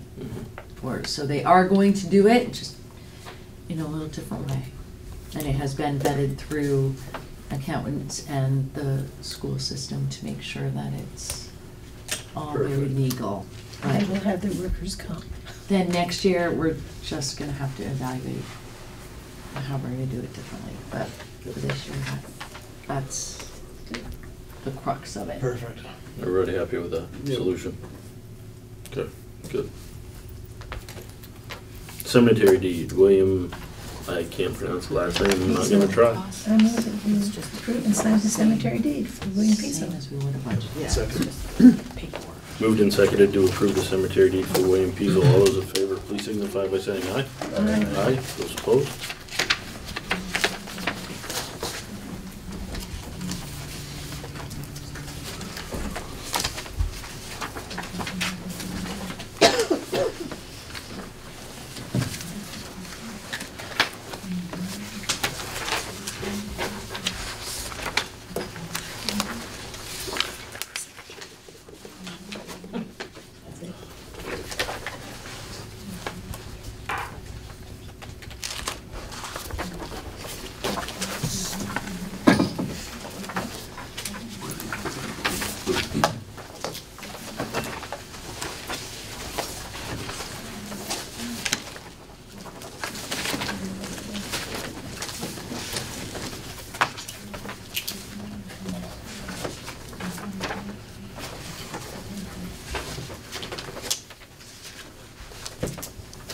There's that. Yes, sir.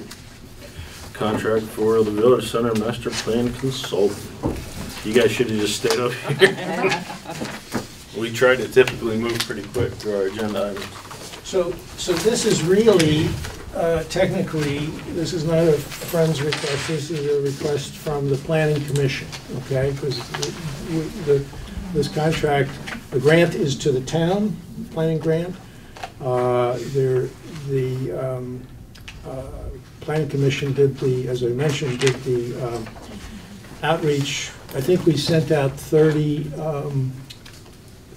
requests for proposals thereabouts. We got 7 proposals, which everybody was amazed at, Wyndham Regional, places like that. We talked to 4 of them. We selected the SE group, and that was a unanimous decision, not too much, I think Jean were you at the interviews? A unanimous decision. So the contract that you have is a fairly simple, straightforward contract. It has a few pages of boilerplate that the state requires, since this is a state grant, but basically the contract says, you know, we will work with you and develop this plan. It has a completion date of December 31st, which is quicker than we had requested. I think we had said January 30th, I think, in our RFP. Anyway, that's the proposal. It has it starting on June 1st. Yeah. And it Right, has, here we are. It has typos in it. The planning commission approved it at their last May meeting, but just typos don't invalidate contracts. I know, it just jumps out. Sandy's really good though, so. It's like, wait a minute. And this is utilizing the grant that's already been had, basically, right? Yep. Just for everybody's We have a grant which clarification. has been matched a little bit by the planning commission and mostly by the Friends of Vernon Center. Mr. Chairman, I move that we approve and sign this contract for personal services. Second. Moved and seconded to sign the contract for the Village Center Master Plan Consultant. All those in favor, please signify by saying aye. Aye. Those opposed? We just need Josh. Thanks very much. Just me. Thank you. Oh, Just you. oh, I feel special.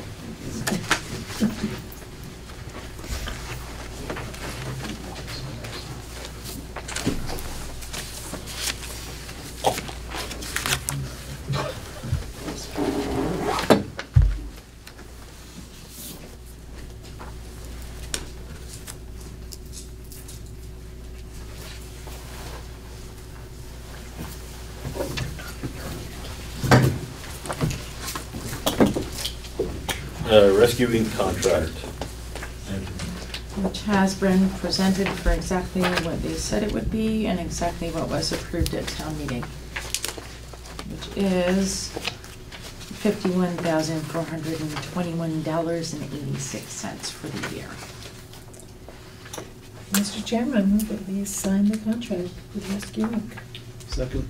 Moved and seconded to sign Rescuing's contract. All those in favor, please signify by saying aye. Aye. Those opposed? Again, just Josh.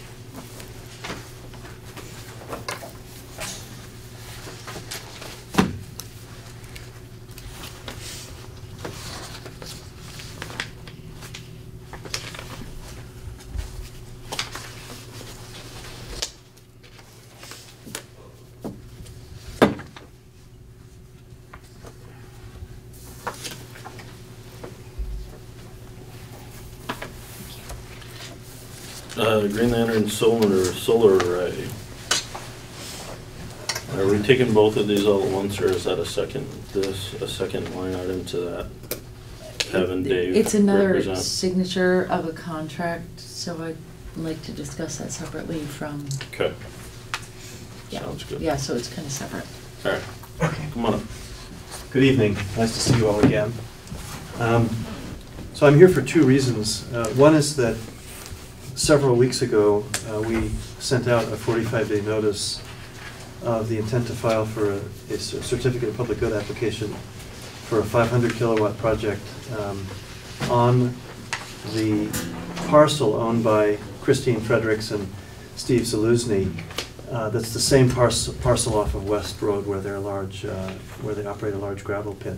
So this is an opportunity for me to answer any questions and to take feedback pertaining to the 45-day notice. The other thing is that recent research for me, by me, has turned up evidence that a fair amount of that site that we're looking at actually is a reclaimed gravel pit.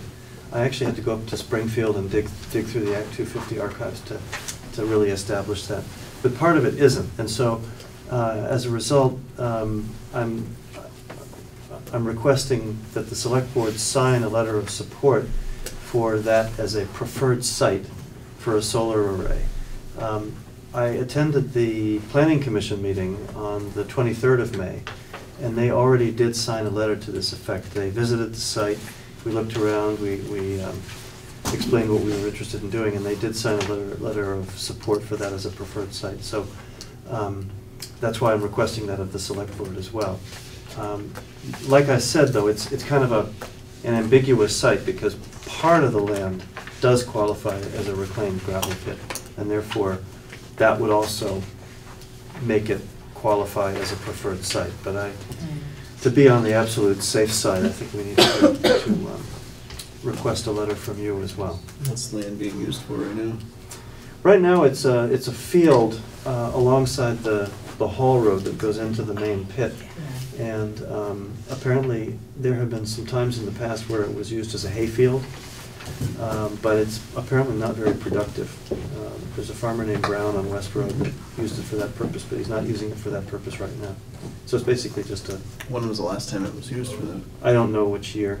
I understand it was a few years ago. Where the solar array is going to sit, is it in the area that would be considered a preferred site, or is it in the previously used agricultural area? Well, it's my understanding that the previously used agricultural area is on top of the reclaimed pit. I've got some drawings and so forth. We can get into detail if you want, but the previously reclaimed pit includes the road itself, and the road used to go around it and now goes over the top of the fill. And the array would sort of straddle the filled-in pit and maybe some other land that wasn't excavated. I don't know for sure because the records are so sketchy. I have drawings of the reclamation plan, but I only have literally a hand-sketched map signed and dated by Linda Matson at A&R on February 7th, 2001. And the District 2 Act 250 coordinator has said that she will write a letter, I guess, attesting to that as accurate evidence that the reclamation was completed. So I guess if I understand you right, you think you could get preferred site without signatures? You're just doing it as a kind of a safeguard. No, I'm not sure. Okay.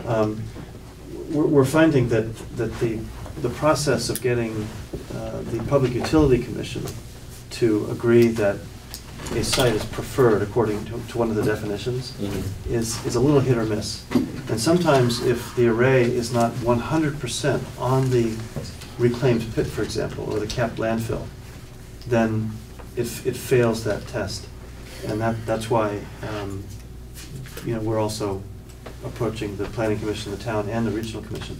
I was at the Wyndham Regional Commission meeting this morning, just before this, and they agreed to. They voted in favor of signing a letter if the Select Board also agreed that that was the right thing to do. Does this impact the deer wintering area? The deer wintering, if we were to clear in some of the deer wintering area, we would also set up a mitigation area to offset any clearing in the deer wintering area with a minimum ratio of 2 to 1. But do you have to go to that 250 to change that? Oh, actually, now I know what you're bringing up.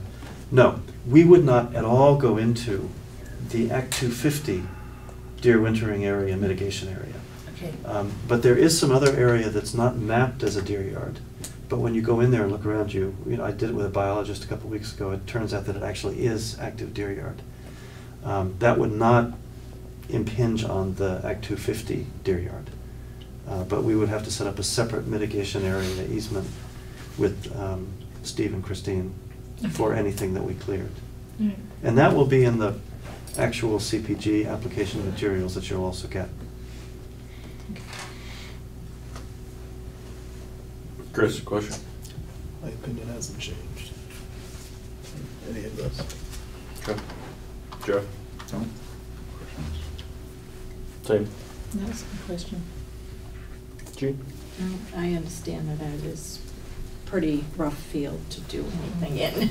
It's very rough. That's right, because you joined us, didn't you? Yeah, but my son was out there and sounded like he blew up something when he, when he hit something in that field, so he's never going back.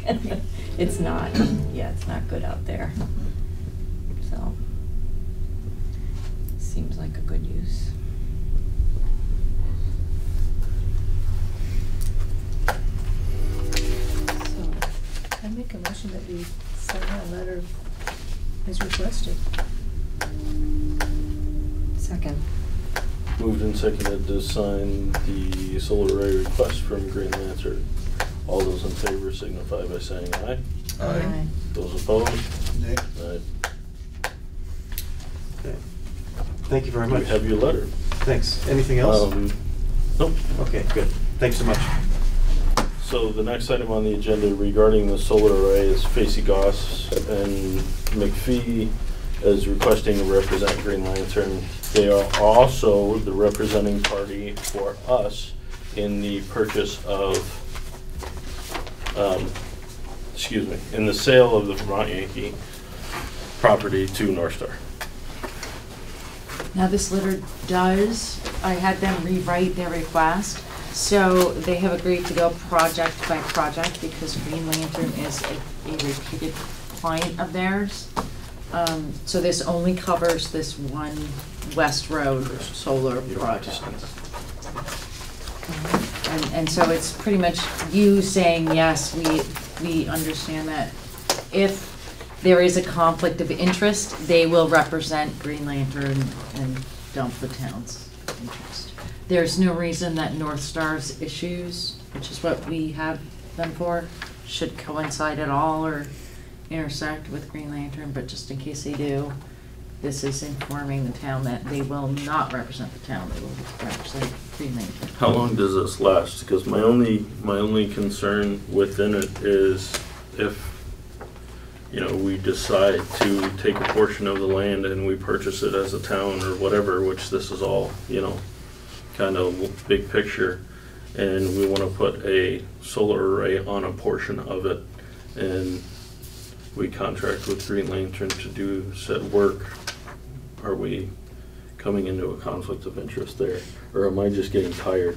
No, this only pertains to the West Road. Right now. So once Perfect. West Road is, if it doesn't pertain to the West Road project, this contract does not fall into it.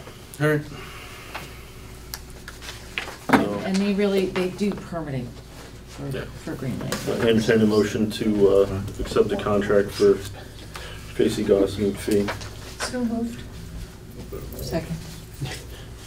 Moved and seconded to accept the request for Facey Goss McPhee to represent Green Lantern on the West Road That would be project. just Josh. All those in favor, please signify by saying aye. Aye. Those opposed? The top one? Right here. Yeah, my sticker fell off, Didn't find sorry. It's okay, the stickers never help me anyway. Always messes me up worse, that's And then I all. have to bring that to the side. Okay, so we're all set there. So you're all set, my friend? Thanks. Have a good day. Steve Skibniowsky's resignation from the Connecticut River Joint Commission. He is no longer going to participate in that, so we need to accept his resignation.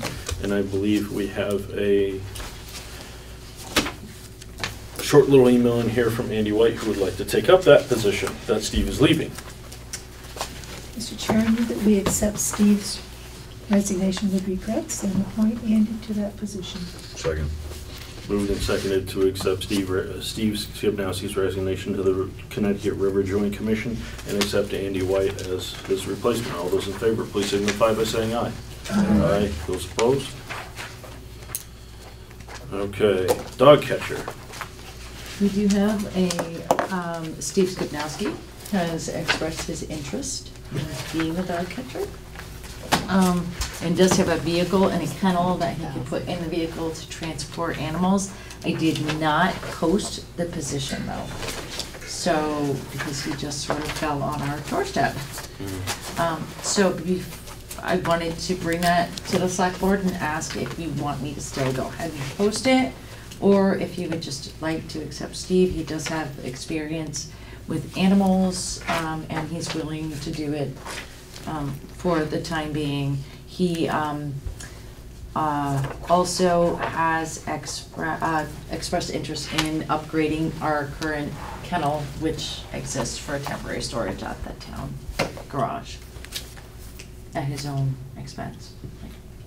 I move that we accept that, and especially with the sheriff's contract about to come. So I say we accept his and post it. Second. Moved and seconded to accept Steve Skibniowsky as our dog catcher going forward. All those in favor, please signify by saying aye. Aye. Those opposed? Thank you very much, Steve. Vernon Historian's insurance discussion and lease. So we all got 6,000 emails back and forth over the last few weeks about this thing. God, I must not be on that chain. You're so lucky. If I could forward it all to you. No, You I were. got the gist of I it. still got emails, so please do not respond. Yeah. So, I'm trying to think of where we are at this point in this whole ridiculous discussion. But I think they're waiting to get together as a committee to look at everything.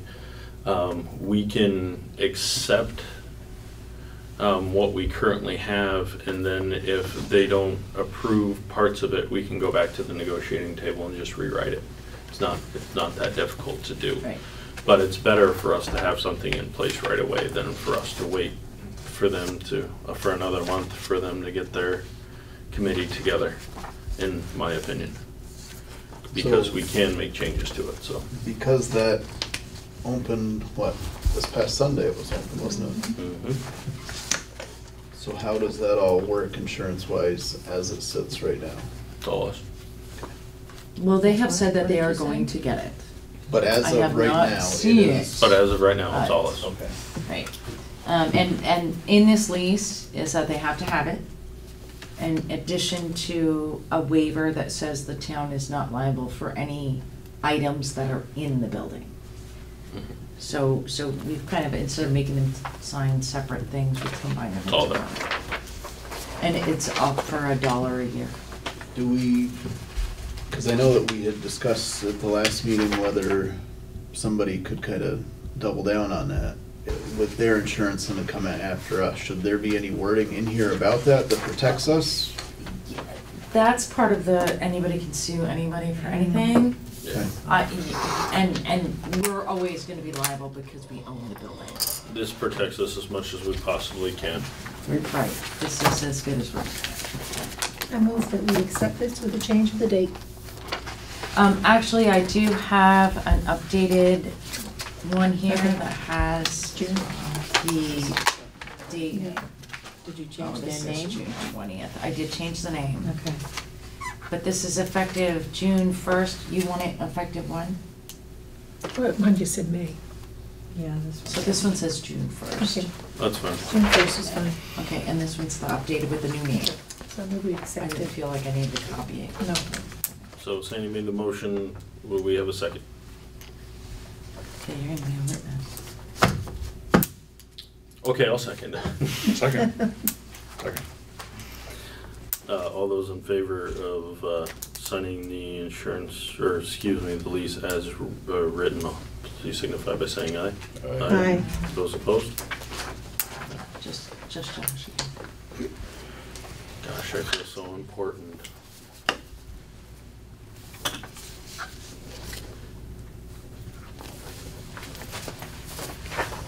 There you go.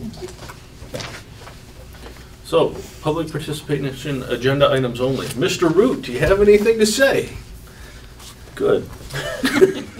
Correspondence and town admin report.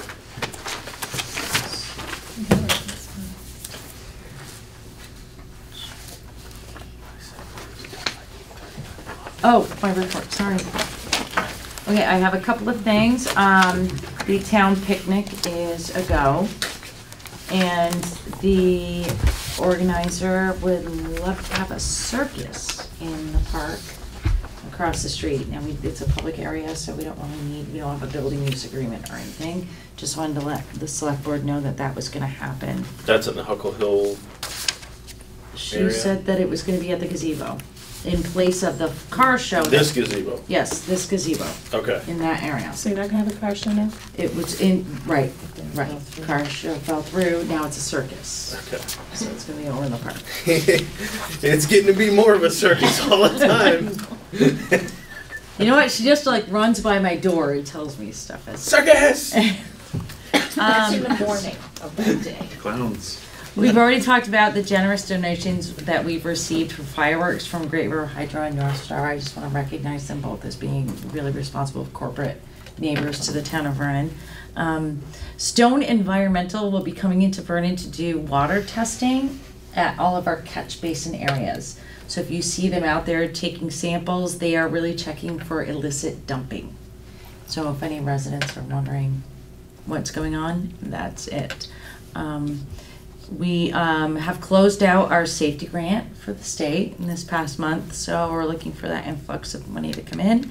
And we've been asked by Great River Hydro, actually, in light of the fact that we have cut down our sheriff patrol hours, if anybody who's an upstanding responsible citizen happens to be driving by the Vernon Beach in the evening hours, just take a drive through and come back out. Any activity that's in there, lights activity, will be helpful in making sure that there's no illicit activity going on. Can you back up for 1 second? The safety grant, was that the? That was for the Emergency Operations Center. Okay. Did we get a grant for a safety grant for the lighting at the pool? I know you and I had talked about that. Did that come through? It wasn't a grant, it was a match from Efficiency Vermont, I think it was Okay, I thought there there was was- an additional one we were working on or something. Oh, no, we did not get that. We didn't get that one, okay. It was written, we just didn't get it. It was that was a long shot. I tried. Yeah, I know. I'm sorry I failed. I know. I really tried Well, to no, get you that. I know we were talking about how we could. Thank you for kinda- calling out my failures. Sorry, I'm sorry. I thought we got it when you said the safety grant. I thought you got it because I know we were trying to put a slant on it that it's for the safety of the not. children and. No, I tried. It did not work. We tried. Yeah, that was. Thank you though. You're welcome. You're welcome. I appreciate Your face that. is kind of red. Yeah. I don't tell you the grants I don't get. Well, no, I just thought it was that one because when you said It wasn't safety okay. grant, Let's it took my head. moving on. And we're walking. And so the other thing is we are, if it's okay with you, it doesn't fall really into the $500 mark for the select board, but money available in the supply, office supplies. If there's no major objections, can we buy a folding machine? Which will not only go, because we have reappraisals coming up, or reassessments. Oh. And it's a lot of mailing, and apparently in the past we've borrowed machines to send out mailings. And now if we buy our own, which is, it's about $200, then we can use it for taxes. We cut down So on that folds like letter? Cuts down on labor, yeah. It'll fold. Yes, and the library could use it too. I was just gonna say, let's go on with that. I mean, it doesn't cost anything to lend it out, so unless there's any strong objections, we're gonna go ahead and buy a folding machine. It sounds super exciting. Doesn't it? Okay, that's my notes. When I do my I know that kids' you are all tired, and now that you know my failure, you have all of your We know how you tried. I did try. Sorry. Getting back to the Folding machine? No, I don't care about that. Just the dam. If anybody hasn't been by there, they've actually done quite a bit of work. They've fixed up some of the picnic tables and cleaned it up. There's trash cans down there, which hasn't been recently, so. And they're gonna work on ways, other things to do to make sure that it remains a family-friendly area down there, but They're the in first ones in a meantime- very long time to do anything down there, so. Well, and kind of a side note to that, you know, I understand that their concerns, you know, with having less and less police presence. When we had lots and lots of police presence is when we had the most problems. So I don't think, you know, that we're gonna see anything worse for wear down there because of that specific fact that we have less police presence. That's just my opinion. So. Second constable works part-time for the sheriff's department, doesn't he? Or does he not? I have no idea. I don't know. Just think we could utilize him. And they didn't ask anybody to jump out of their cars and do anything, just the act of driving down and turning around and coming out. There's enough guys that do that anyway, I think, that this should be okay. But It was a anyway. request that came in. Well, now that Directly Andy's on this from- thing, he's on the river all the time. Yeah, so that's what I'm He is saying. the upstanding citizen that we were looking And for. Andy He'll definitely patrol from takes the care of water. that beach, so. Yeah. Anyway, Awesome. so upcoming meeting schedule, WRC Energy and Natural Resources Committee meeting Thursday, June 7th. The Hebert celebration, basically they're doing a little thing at the school for Mike and Deb for all the years that they've spent on the school board. Will be Thursday, June 14th at 2 o'clock at the school. And you guys can read the rest, I'm not reading all these to you. And if anybody wants a flyer or anything, I have. Okay, we're adjourned.